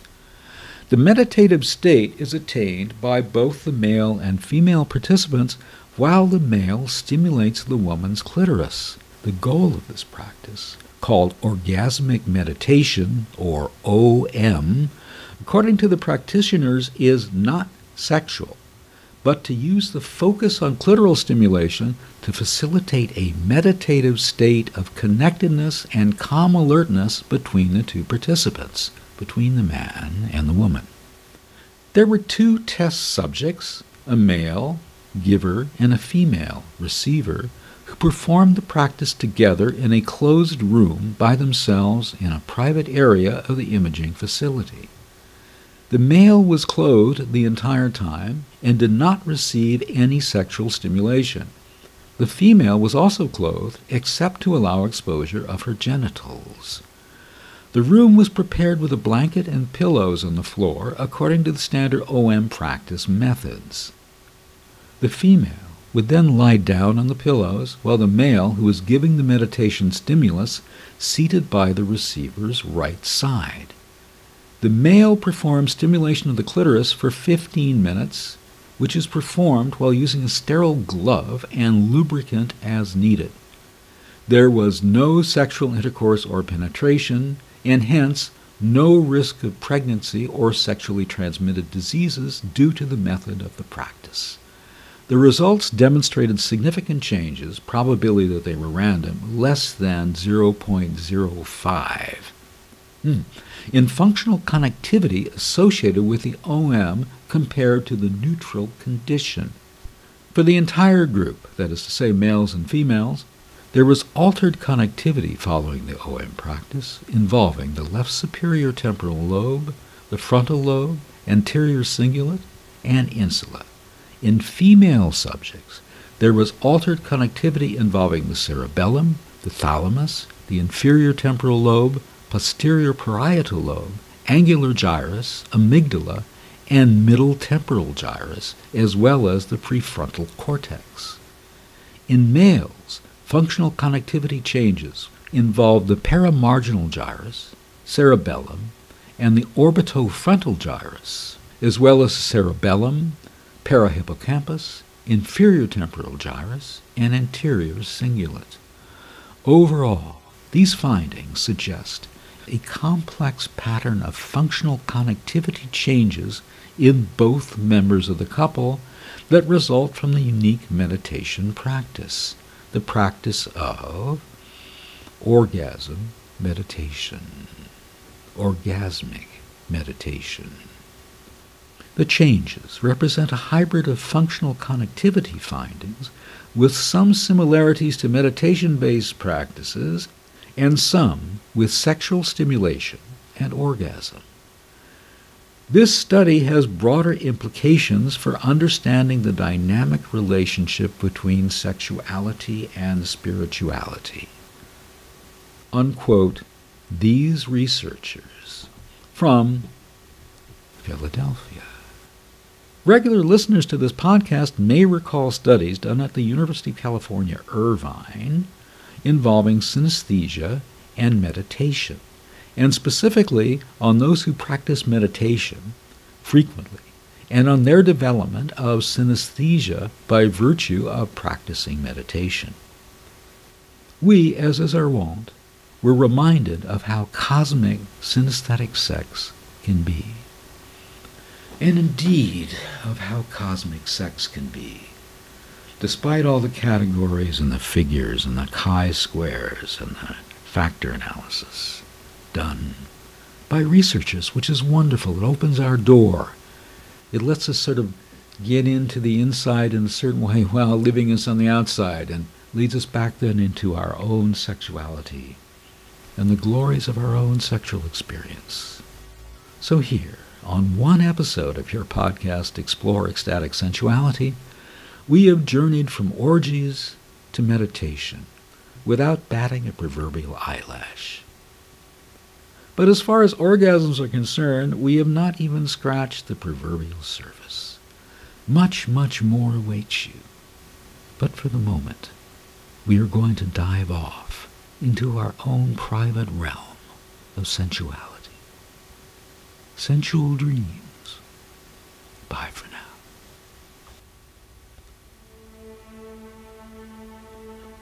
I would like to take a moment to acknowledge and to thank the woman who inspired me to undertake the task of doing this podcast. Her name is Anita DiFrancesco. She has her own podcast, and that is specifically what inspired me to do this. It is called Discover Joyous Love. And that podcast is a successor to a podcast she did previously called It's Your Voice. Anita DiFrancesco is a psychotherapist, a somatic psychotherapist, an authority on organomic therapy and psychotherapy, the work of Wilhelm Reich. She is a renowned author of 2 books, Live Free, Recreate and Liberate Your Life, and The Donna Gentili Story, a spellbinding true crime thriller about the murder, the brutal murder of her first cousin and her attempts to identify the killer. I strongly recommend Anita DiFrancesco as a relationship counselor, as a psychotherapist, and as someone you should listen to on her podcast. You can find her at 2 websites. One is tantrawisdom.com. The other is discoverjoyouslove.com. She also has Facebook pages, a Facebook page entitled Tantra Wisdom, her Facebook business page, and also Love and Relationship Coach. Check her out.